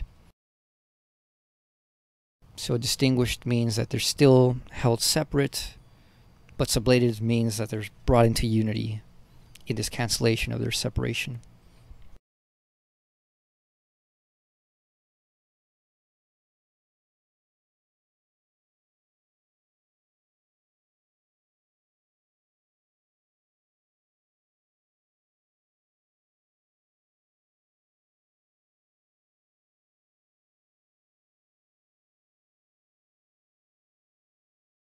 Alright, continuing on. Grasps as thus distinguished, each is in their distinguishedness a unity with the other.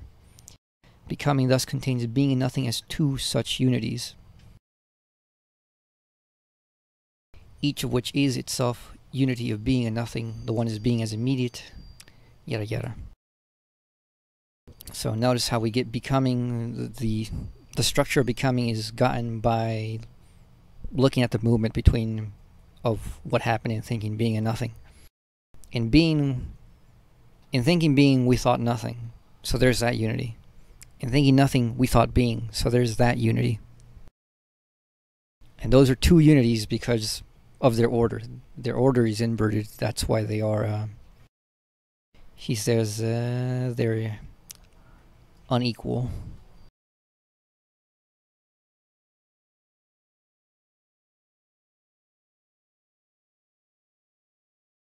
So that's ceasing to be and coming to be.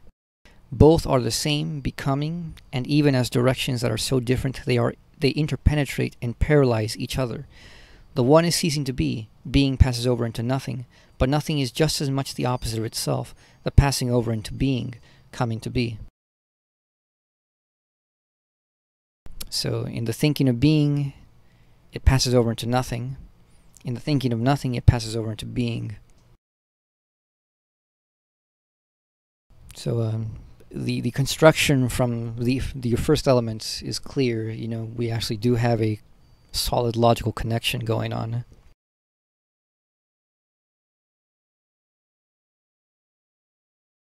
This coming to be is the other direction. Nothing goes over into being, but being equally sublates itself and is rather the passing over into nothing.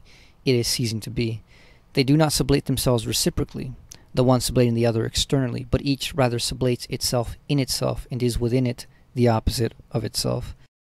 Self-sublation here is an explicit, imminent becoming of... it's hard talking about it without saying becoming. It's the imminent, explicit being the other. The meaning of being here, the side of being is ceasing to be, the side of nothing is coming to be. The meaning, the very content of coming to be and ceasing to be is already explicitly to be transitioning into the other.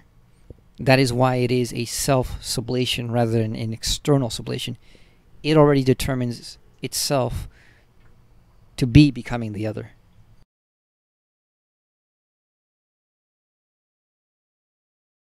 So ceasing to be is being passing over into nothing. This is the explicit meaning of ceasing to be.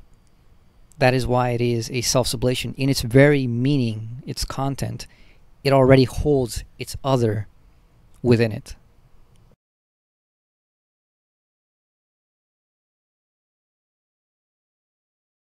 And so from itself, from within itself, it becomes the other.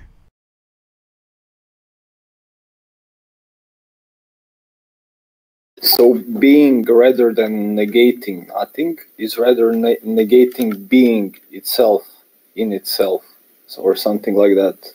Yes, it negates itself into nothing. It negates nothing that is contained in being, in some sense, as I understand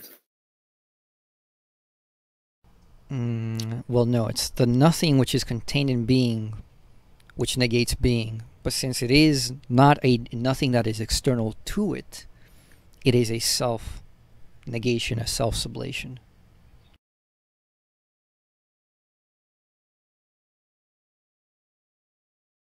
So to repeat the thing, if we take the side of nothing here, the side of being here to be, being is ceasing to be. By ceasing to be, we mean the entirety of being. The meaning of ceasing to be is being passing over into nothing. So in the very meaning of the concept, it's already done. The sublation has already happened from within itself, of its own accord. So it's a self-sublation. It's not that nothing is outside and sublates being. No, being sublates itself by being in this explicit internal connection with nothing. But why is that important? Because it's a structural movement, you know. So self-sublations will occur. It tells you what to look out for. So it's one other thing in which it's also something you don't often hear. You know, like you've heard of sublations. You've probably never heard of self-sublations, in which you hear that something sublates something else. But in this case, the something sublates itself and becomes its other.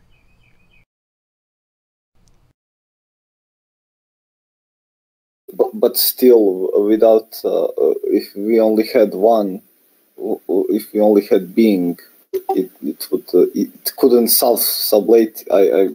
I mean, it can only in correlation to nothing in some sense.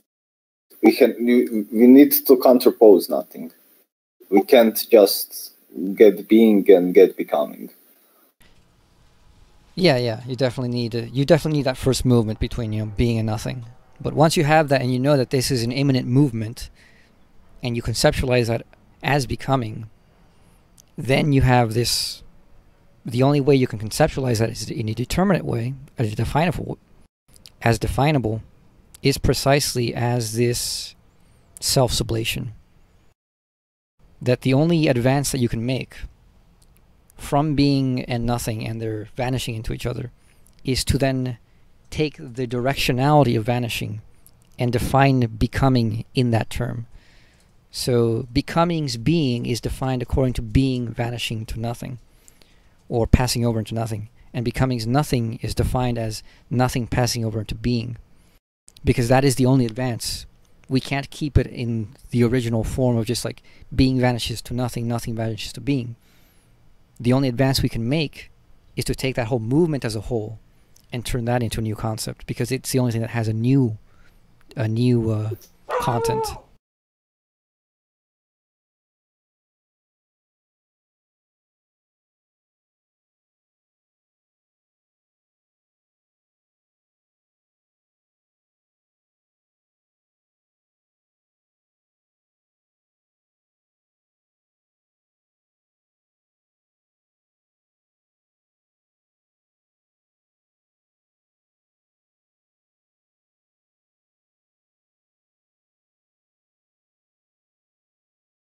I mean, is that more or less clear?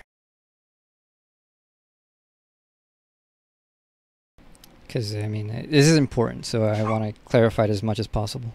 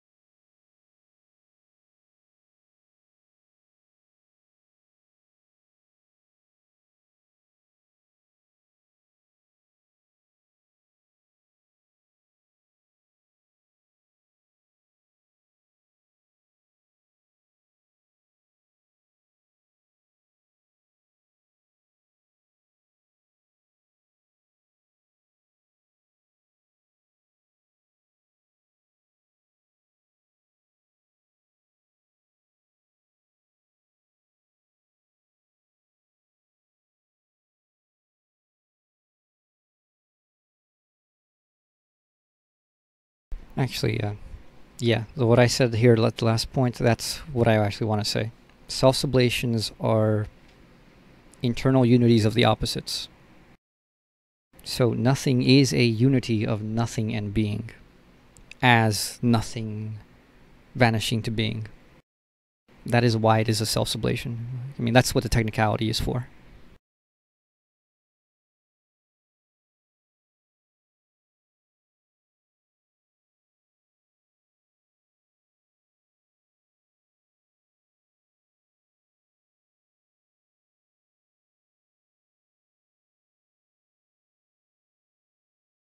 So what's to note there is that in becoming, being and nothing are re-articulated. We're not talking about the being and nothing at the beginning anymore. In becoming, being and nothing are re-articulated as this unity of being and nothing in the vanishing. So being is ceasing to be. Nothing is coming to be.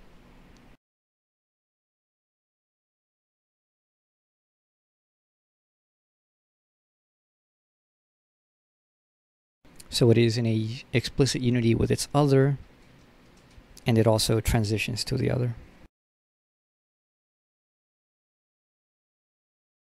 And does that make more sense? Is that clear?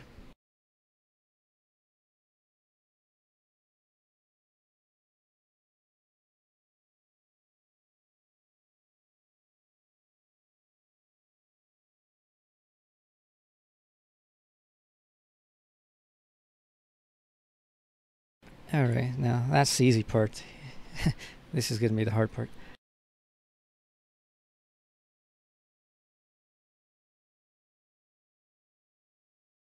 Three, sublation of becoming. The equilibrium in which coming to be and ceasing to be are poised is in the first place becoming itself. But this becoming equally collects itself in quiescent unity. Being and nothing are in it only as vanishing. Becoming itself, however, is only by virtue of their being distinguished. Their vanishing is therefore the vanishing of becoming, or the vanishing of the vanishing itself.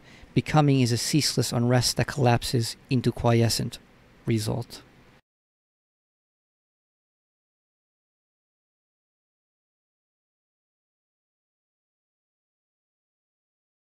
Okay, so I'm just gonna Google quiescent. Quiescent just means that it's at rest. It's, it's not turbulent. It's quiet. So if becoming is this restless movement, now it's going to come to a halt and be at rest.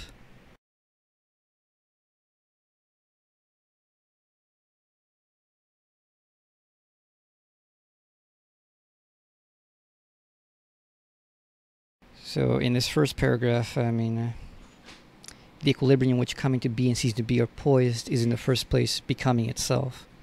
So ceasing to be and coming to be are endless. They continually keep going. Like there is no stop. Immediately being becomes and it becomes nothing, and nothing becomes and it becomes being.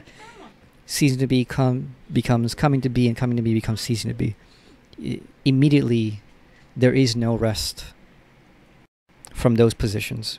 If being and nothing are just that, ceasing to be and coming to be, then all there is nothing but vanishing. But this becoming equally collects itself in quiescent unity. So what's the only thing that doesn't vanish? Apparently, vanishing doesn't vanish. Being and nothing are in it only as vanishing. Becoming itself, however, is only by virtue of their being distinguished. That is a key sentence. Being and nothing are in it only as vanishing. Becoming itself, however, is only by virtue of their being distinguished. Their vanishing is therefore the vanishing of becoming, or the vanishing of the vanishing itself. So becoming only exists if being and nothing are actually distinct. If they aren't this endless self-sublation which just vanishes endlessly. If being and nothing are just this vanishing, then becoming, which is the vanishing as a whole, itself vanishes.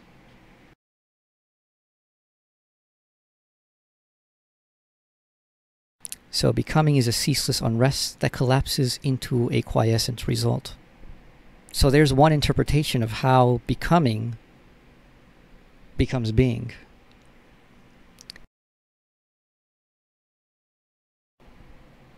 This can also be expressed thus. Becoming is the vanishing of being into nothing and of nothing into being, and the vanishing of being and nothing in general. But at the same time it rests on their being distinct. It therefore contradicts itself in itself, because what it unifies within itself is self-opposed, but such a union destroys itself.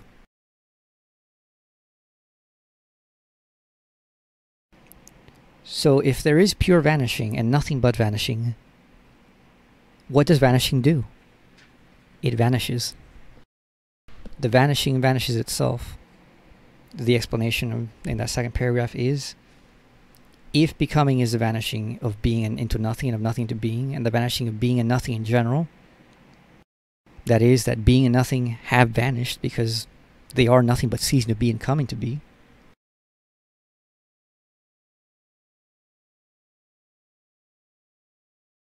but at the same time it rests on their being distinct. This is a contradiction. You know, in order for things to vanish, there must be distinct things to vanish into. It therefore contradicts itself in itself because what it unites within itself is self-opposed. But such a union destroys itself. So this immanent unity of ceasing to be and coming to be destroys itself. This result is a vanishedness, but it is not nothing. As such, it would be only a relapse into one of the already sublated determinations and not the result of nothing and of being. It is the unity of being and nothing that has become quiescent simplicity. But this quiescent simplicity is being, yet no longer for itself, but as determination of the whole.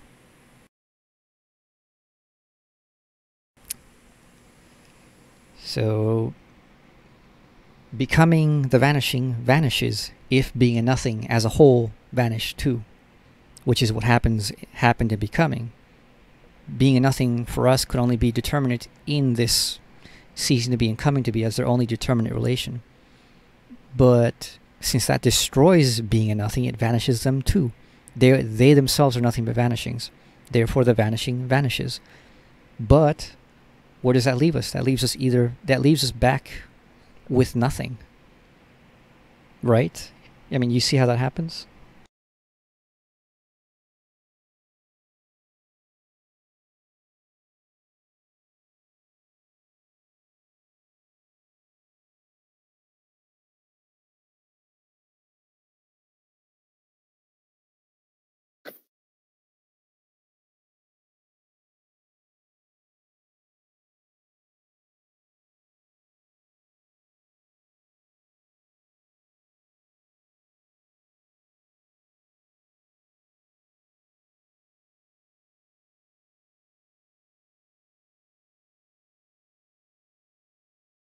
Yeah, alright.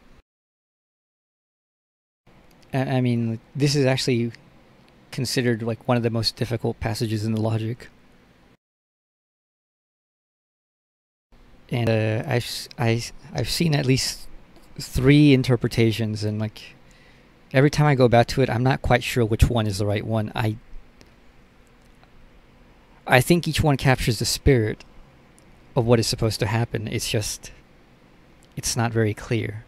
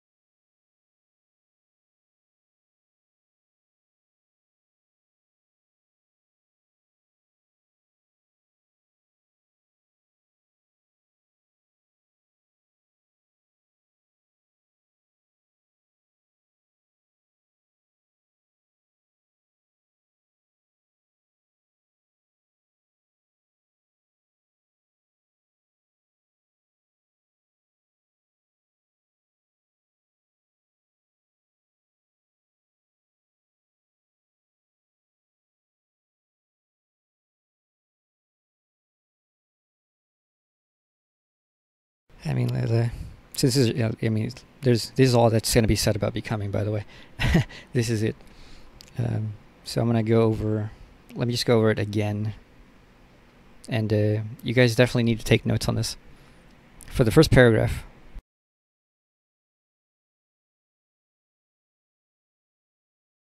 no, becoming does not disappear. You'll see what happens.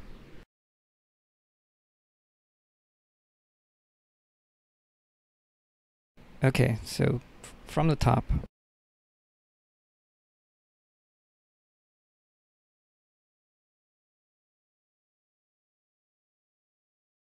No, becoming is everywhere after this. So, from the top, the equilibrium in which coming to be and ceasing to be are posited is in the first place becoming itself. So, ceasing to be and coming to be happen because their equilibrium, their totality is what becoming is. Becoming is both ceasing to be and coming to be. That is the totality of becoming. You can't have just becoming which is coming to be, or becoming that is just ceasing to be. Becoming is both coming to be and ceasing to be. So their equilibrium is in the first place becoming itself.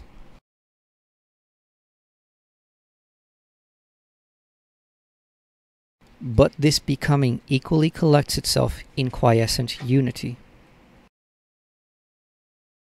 Being and nothing are in it only as vanishing. Becoming itself, however, is only by virtue of their being distinguished. Their vanishing is therefore the vanishing of becoming, or the vanishing of the vanishing itself. Becoming is a ceaseless unrest that collapses into quiescent unity. There's two ways to interpret this, and they both make sense, but I do think one of them makes more sense than the other. The first way to interpret this is on that second line, but this becoming equally collects itself in quiescent unity. If becoming is as a whole, which contains being and nothing, becoming which contains being and nothing, as a whole, is nothing but vanishing. And it is just this incessant vanishing between coming to be and ceasing to be, and this totality. This restlessness is itself at rest. It is in quiescent unity. Do you see how that makes sense? Well, as I understand this passage, I understand it as that when we talk about becoming, the being and nothing they change itself. They in some way are modified. So technically, I don't know. So we get the sublation of becoming. I'm not sure about this passage really. I can say, but yeah, in some way I can understand it. Well, no. Remember, okay, go back to the first beginning. At first we assume that being and nothing are different. And we see them as different. We intend them to be different. When we get to becoming, we have a way to articulate a definition of being and nothing which can make a difference. That is what ceasing to be and coming to be is. Ceasing to be is being. Coming to be is nothing as their respective moments. It is why nothing becomes a unity of being and nothing, and being becomes a unity of being and nothing. So if being and nothing are this vanishing unity of becoming, that is what, coming to be and ceasing to be, then they're just vanishing, right? Being and nothing are actually just becoming. Their truth is becoming.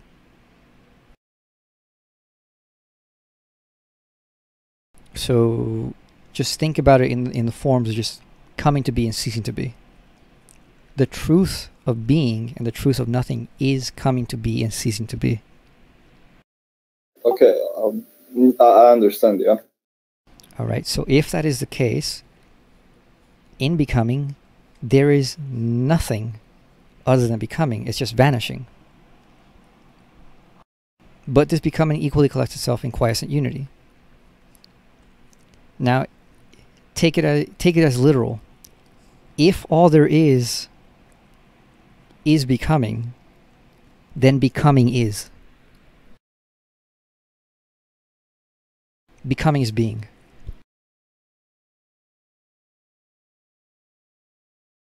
Take it in the phrase of, if all there is change, then the one thing that doesn't change is change itself.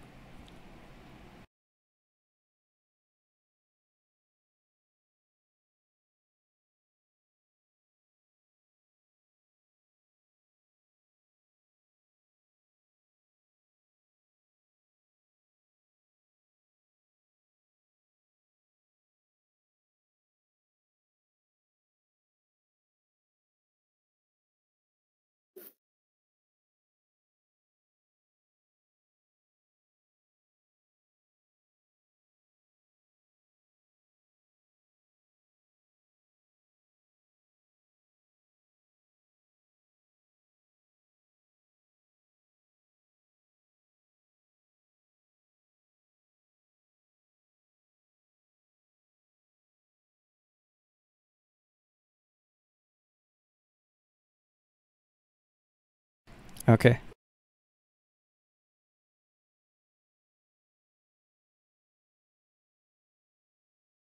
So continuing.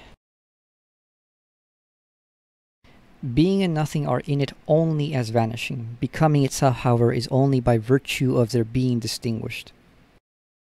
So in becoming, being and nothing have been destroyed, in fact, because they've been made nothing but becoming. But if they are just becoming, then this destroys the very basis of becoming, because becoming is only becoming between being and nothing. So if they are just nothing but vanishings, then the vanishing itself, the basis of it, is gone. So the vanishing vanishes itself. Their vanishing is therefore the vanishing of becoming, or the vanishing of the vanishing itself.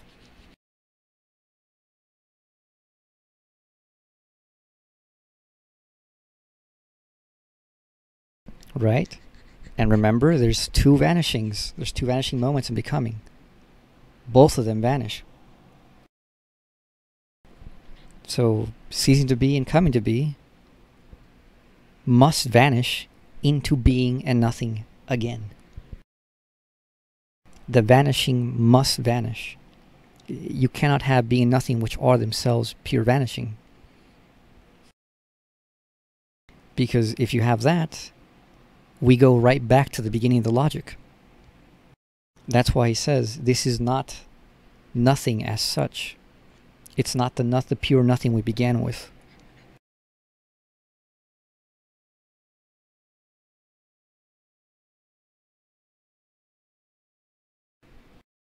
So this is the point about contradiction, that if it is nothing but pure vanishing, then it contradicts itself and cancels itself. It vanishes itself out. But what does vanishing do? It has to vanish into something. So being vanishes both into nothing. Becoming vanishes both into nothing and into being.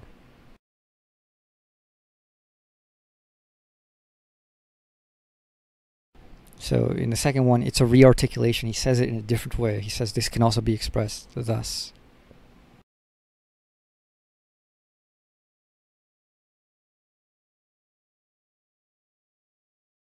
This can also be expressed thus. Becoming is the vanishing of being into nothing and nothing into being, and the vanishing of being and nothing in general. But at the same time, it rests on their being distinct. It therefore contradicts itself in itself, because what it unites within itself is self-opposed. But such a union destroys itself. So once again, if vanishing is the vanishing of being and nothing, but being and nothing themselves are vanishings, there is nothing to vanish. Therefore, vanishing vanishes. Vanishing is no more. This result is a vanishedness, but it is not nothing as such. It would be only a relapse into one of the already sublated determinations, and not the result of nothing and of being. It is the unity of being and nothing that has become quiescent simplicity. But this quiescent simplicity is being, yet no longer for itself, but as determination of the whole. Becoming has transitioned into the unity of being and nothing, a unity which is as existent, or has the shape of the one-sided immediate unity of these moments, is existence.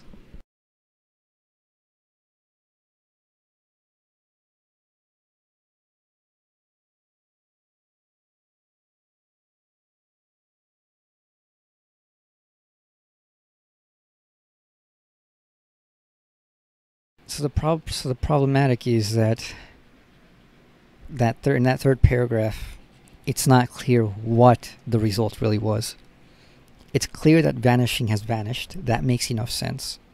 And so it's clear that something is left over.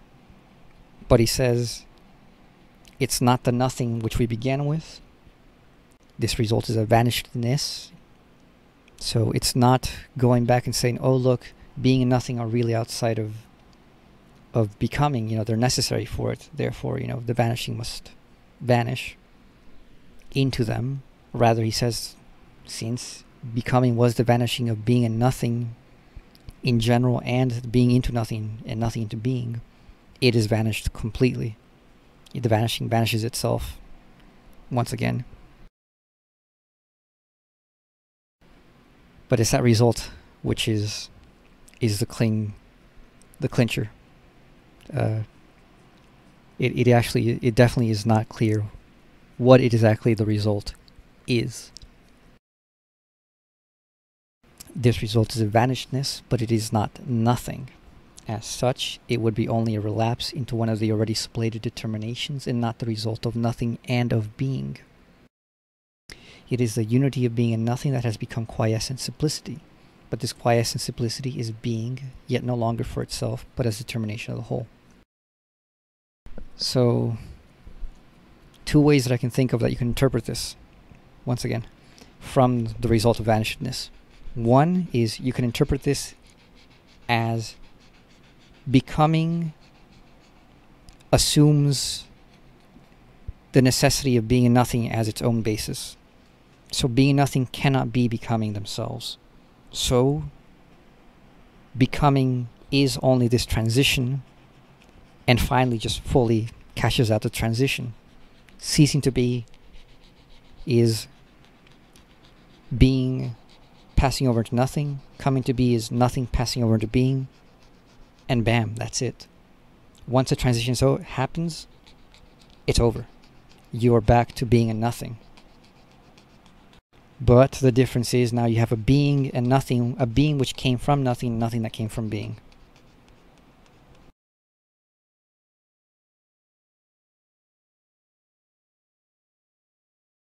So that's one interpretation. And each one is a unity of being and nothing, because they came from each other.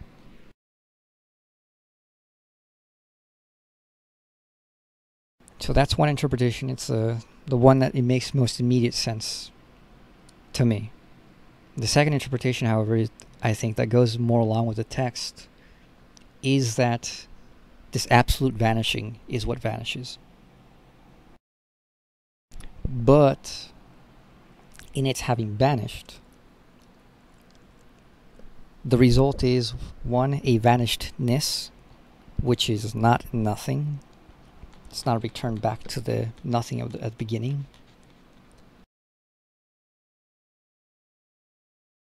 But it is a result of nothing and of being. It is the unity of being and nothing that has become quiescent simplicity.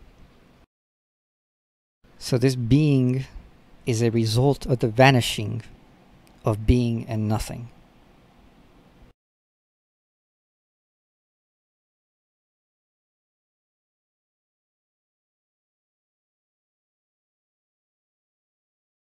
And as such is a result of the of nothing and of being. So to put it another way, this final being, this existence at the end here, is a being that has become from being and nothing.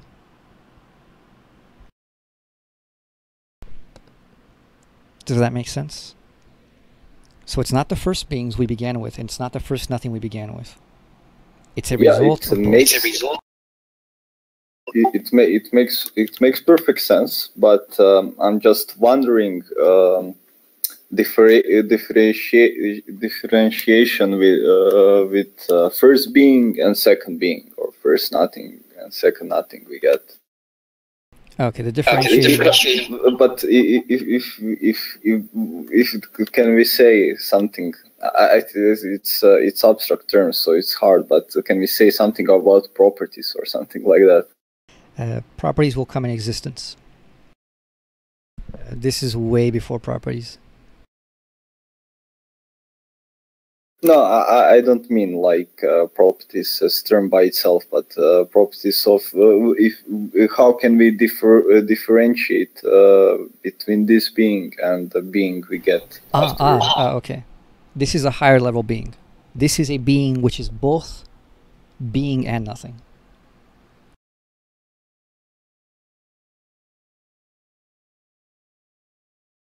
So think of it. Yeah. So think about it. You have two circles, black and white, whatever you call it. That's white circles being, black circles nothing.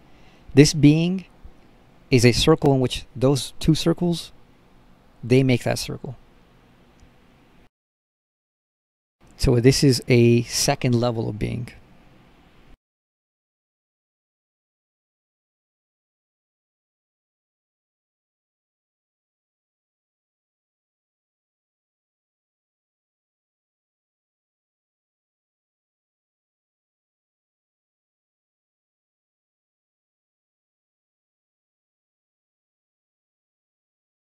Well, yeah, it seems hard to tell the difference just by that difference is that this second being is a result of this first being.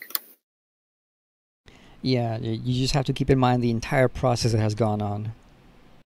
You know, from being a nothing, then becoming, ceasing to be and coming to be, and then the final vanishing of becoming as a whole.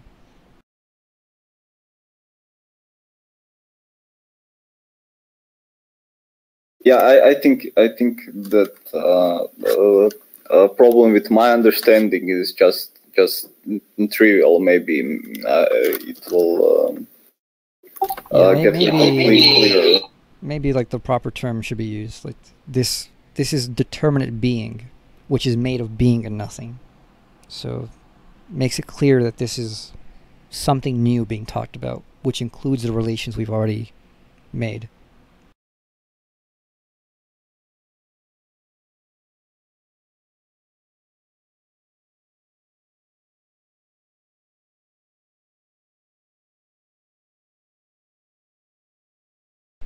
Another way to understand it is, let's phrase it in terms of becoming. Becoming is vanishing. You know, this coming to be and ceasing to be. This is the result of becoming, if that makes sense.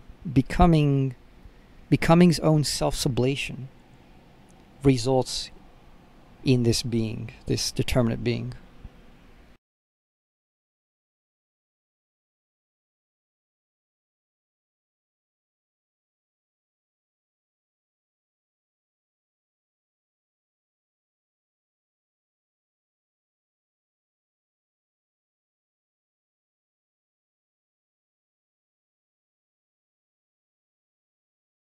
So yeah, I mean, like I said, definitely note down the two interpretations I told you about.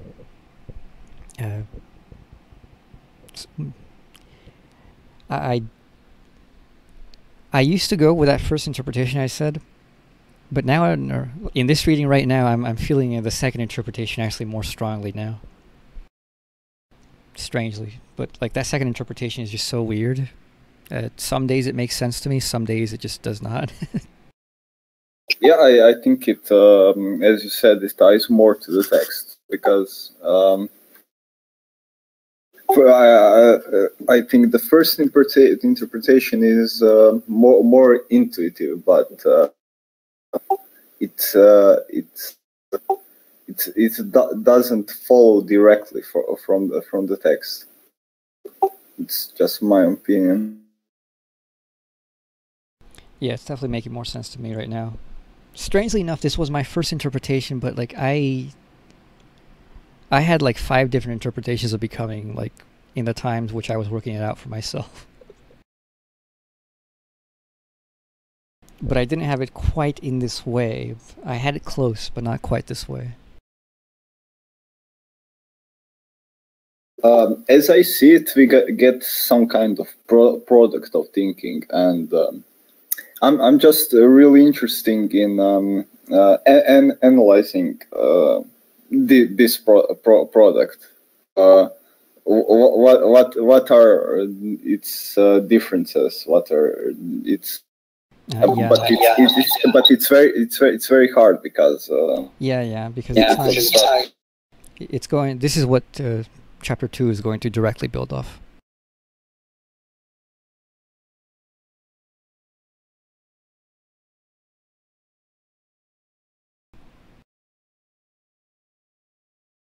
But okay, all right. So becoming more or less clear. You guys feel that you feel that you got the logical link between becoming to existence.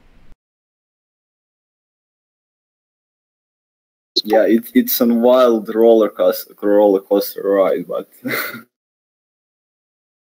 Alright, so let's just finish out this chapter. Remark. To sublate and being sublated, the idealized, constitute one of the most important concepts of philosophy. It is a fundamental determination that repeatedly occurs everywhere in it, the meaning of which must be grasped with precision and especially distinguished from nothing.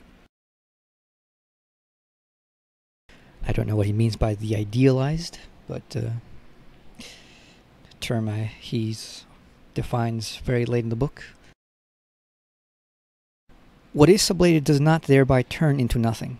Nothing is the immediate. Something sublated is, on the contrary, something mediated.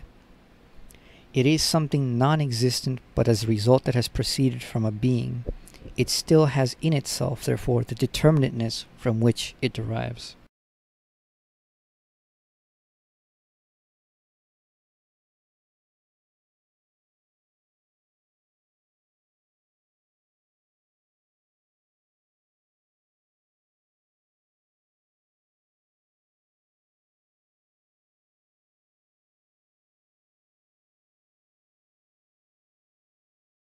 So that shows sublation as a negation. It is something sublated is, on the contrary, something mediated. It is something non-existent, but as a result that has proceeded from a being.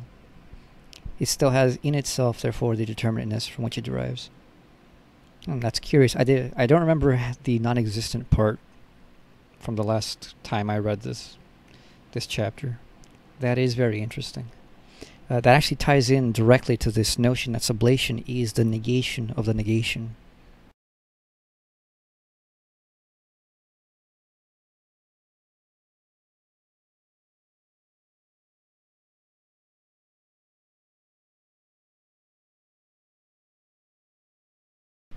Because as you can tell, even though vanishing vanishes, therefore negates itself, contradicts itself, this isn't a negation that leads to nothing. Rather, it leads to something positive. The German Aufheben, to sublate in English, has a twofold meaning in the language. It equally means to keep, to preserve, and to cause, to seize, to put an end to. Even to preserve already includes a negative note, namely that something, in order to be retained, is removed from its immediacy and hence from an existence which is open to external influences. That which is sublated is thus something at the same time preserved, something that has lost its immediacy but has not come to nothing for that. These two definitions of to sublate can be cited as two dictionary meanings of the word, but it must strike one as remarkable that a language has come to use one and the same word for two opposite meanings. For speculative thought, it is gratifying to find words that have in themselves a speculative meaning. The German language has several such words.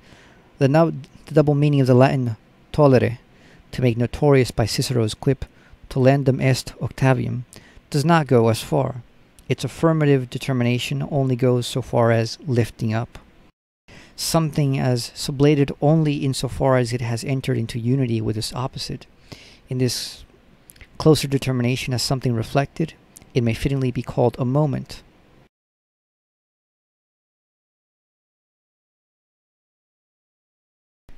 In the case of the lever, weight and distance from a point are called its mechanical moments because of the sameness of their effect, in spite of the difference between something real like weight and something idealized such as the merely spatial determination of line.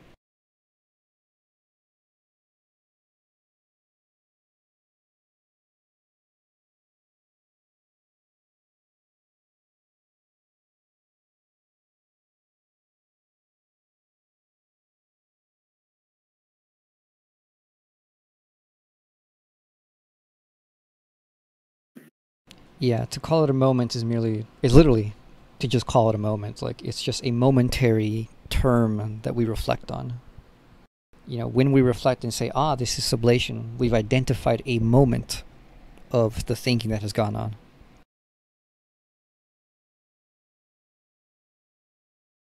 Tolerare. I wonder if tolerate is tied to that word, because that's interesting. Tolerate is a sublation. Because you tolerate exactly that which you don't like and you don't want.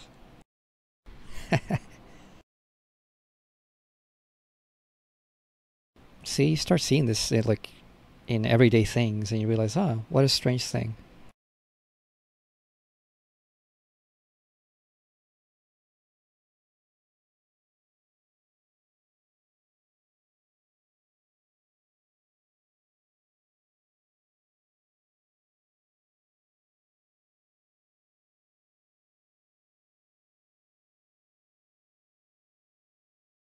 We shall often not help but observe that the technical language of philosophy uses Latin terms for reflected determinations, either because the mother tongue has no terms for them, or if it has, it does as it does here, because in expressing them it is more likely to call to mind the immediate, whereas the foreign tongue calls the reflected.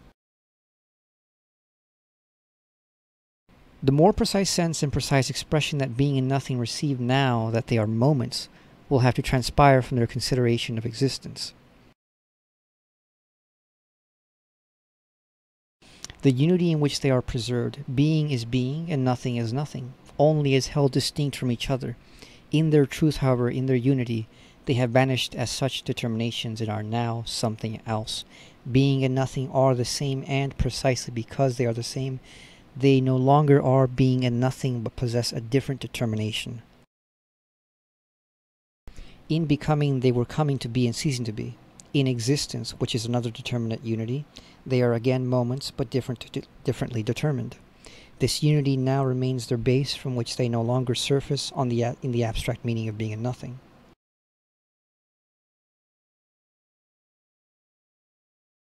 So all beings and all nothings from now on are going to be unities of being and nothing. And so you see that the stuff that happened in becoming, it's staying. Like being and nothing really are a becoming of being to nothing and nothing to being. But they will just become increasingly more elaborate becomings, and they will have moments in which they don't appear as becomings.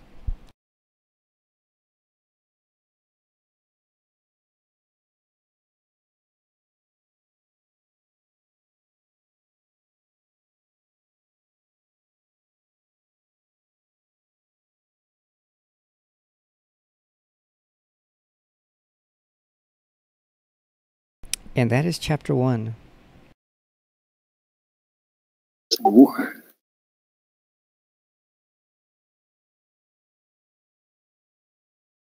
I don't know. It seems rather interesting that this whole process of this whole process is done by thinking. It's something not said, but I don't know how to express it. No, yeah, and like the important thing is to notice what is going on, because when you notice what is going on, you start to grasp what Hegel does and what he's doing all the time. How many chapters are in this book in total? It's like, I think it's like 75.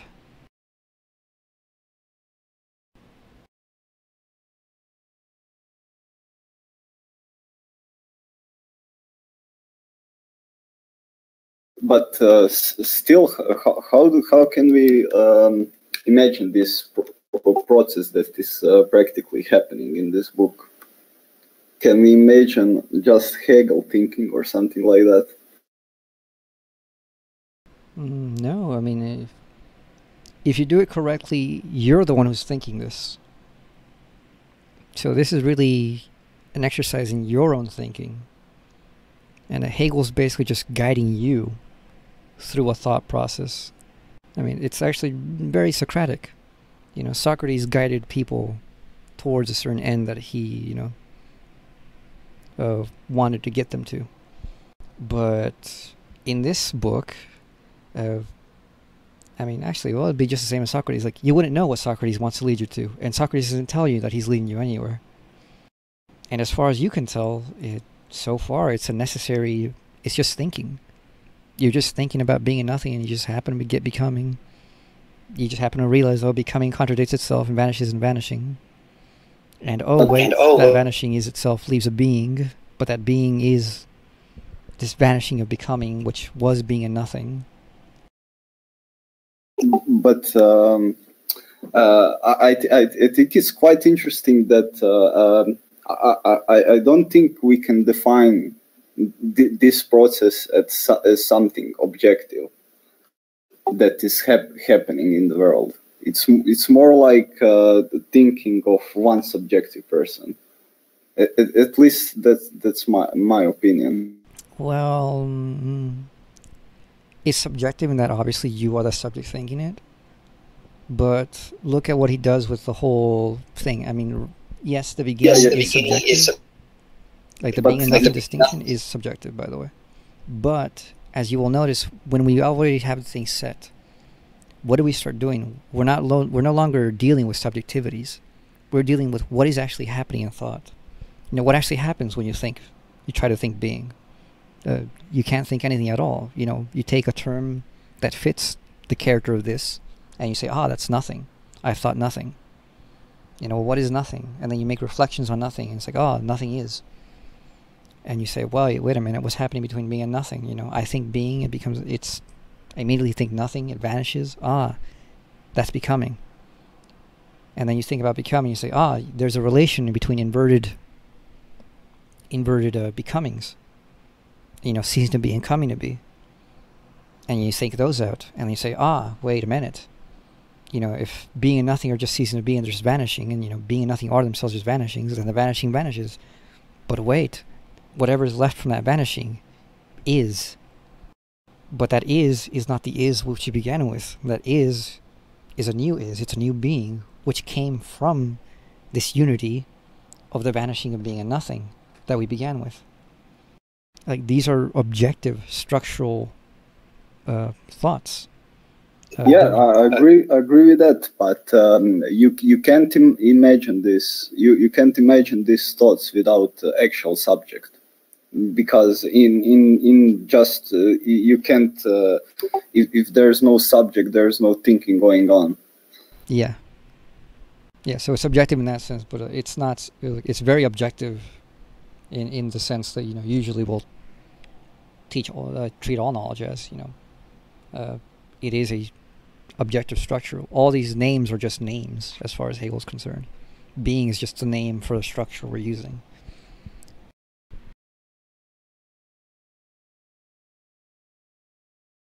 So like, if he doesn't acknowledge the subject, like, well, no, he does acknowledge the subject. He'll tell us when we're making subjective determinations.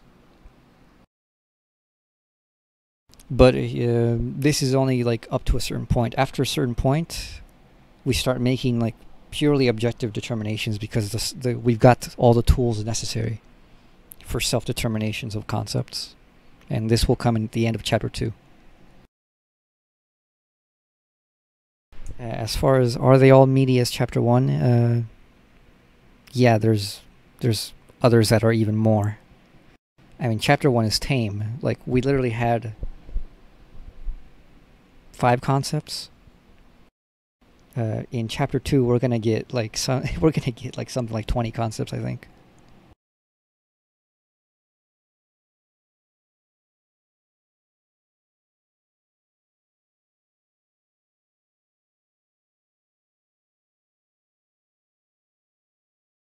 Yeah, it does take a certain kind of autism to seriously take on this task, to just think through all this stuff.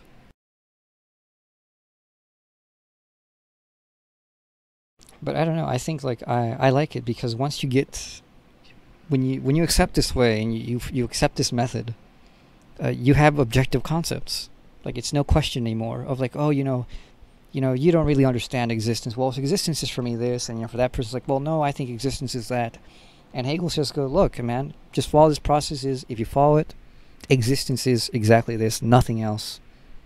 No more questions about what the concept is. You know, you stop this whole game of semantics, which a lot of philosophy plays. Because what you have is a real, logical, structural movement, and these concepts are nothing but structural relations and structures which arise in this movement. and you know exactly why certain categories are related to other categories, and you know when they are and when they shouldn't be related, and you know exactly why. So it does become useful. I mean, it at first doesn't appear as anything, but like eventually you start actually thinking this way and noticing it.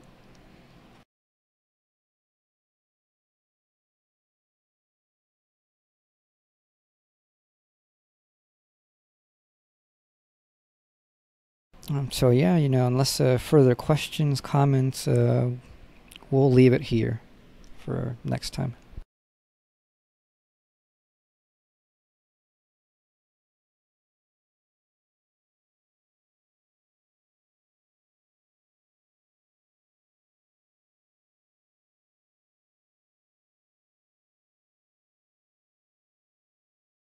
All right, so we finished chapter 1. See you guys next week.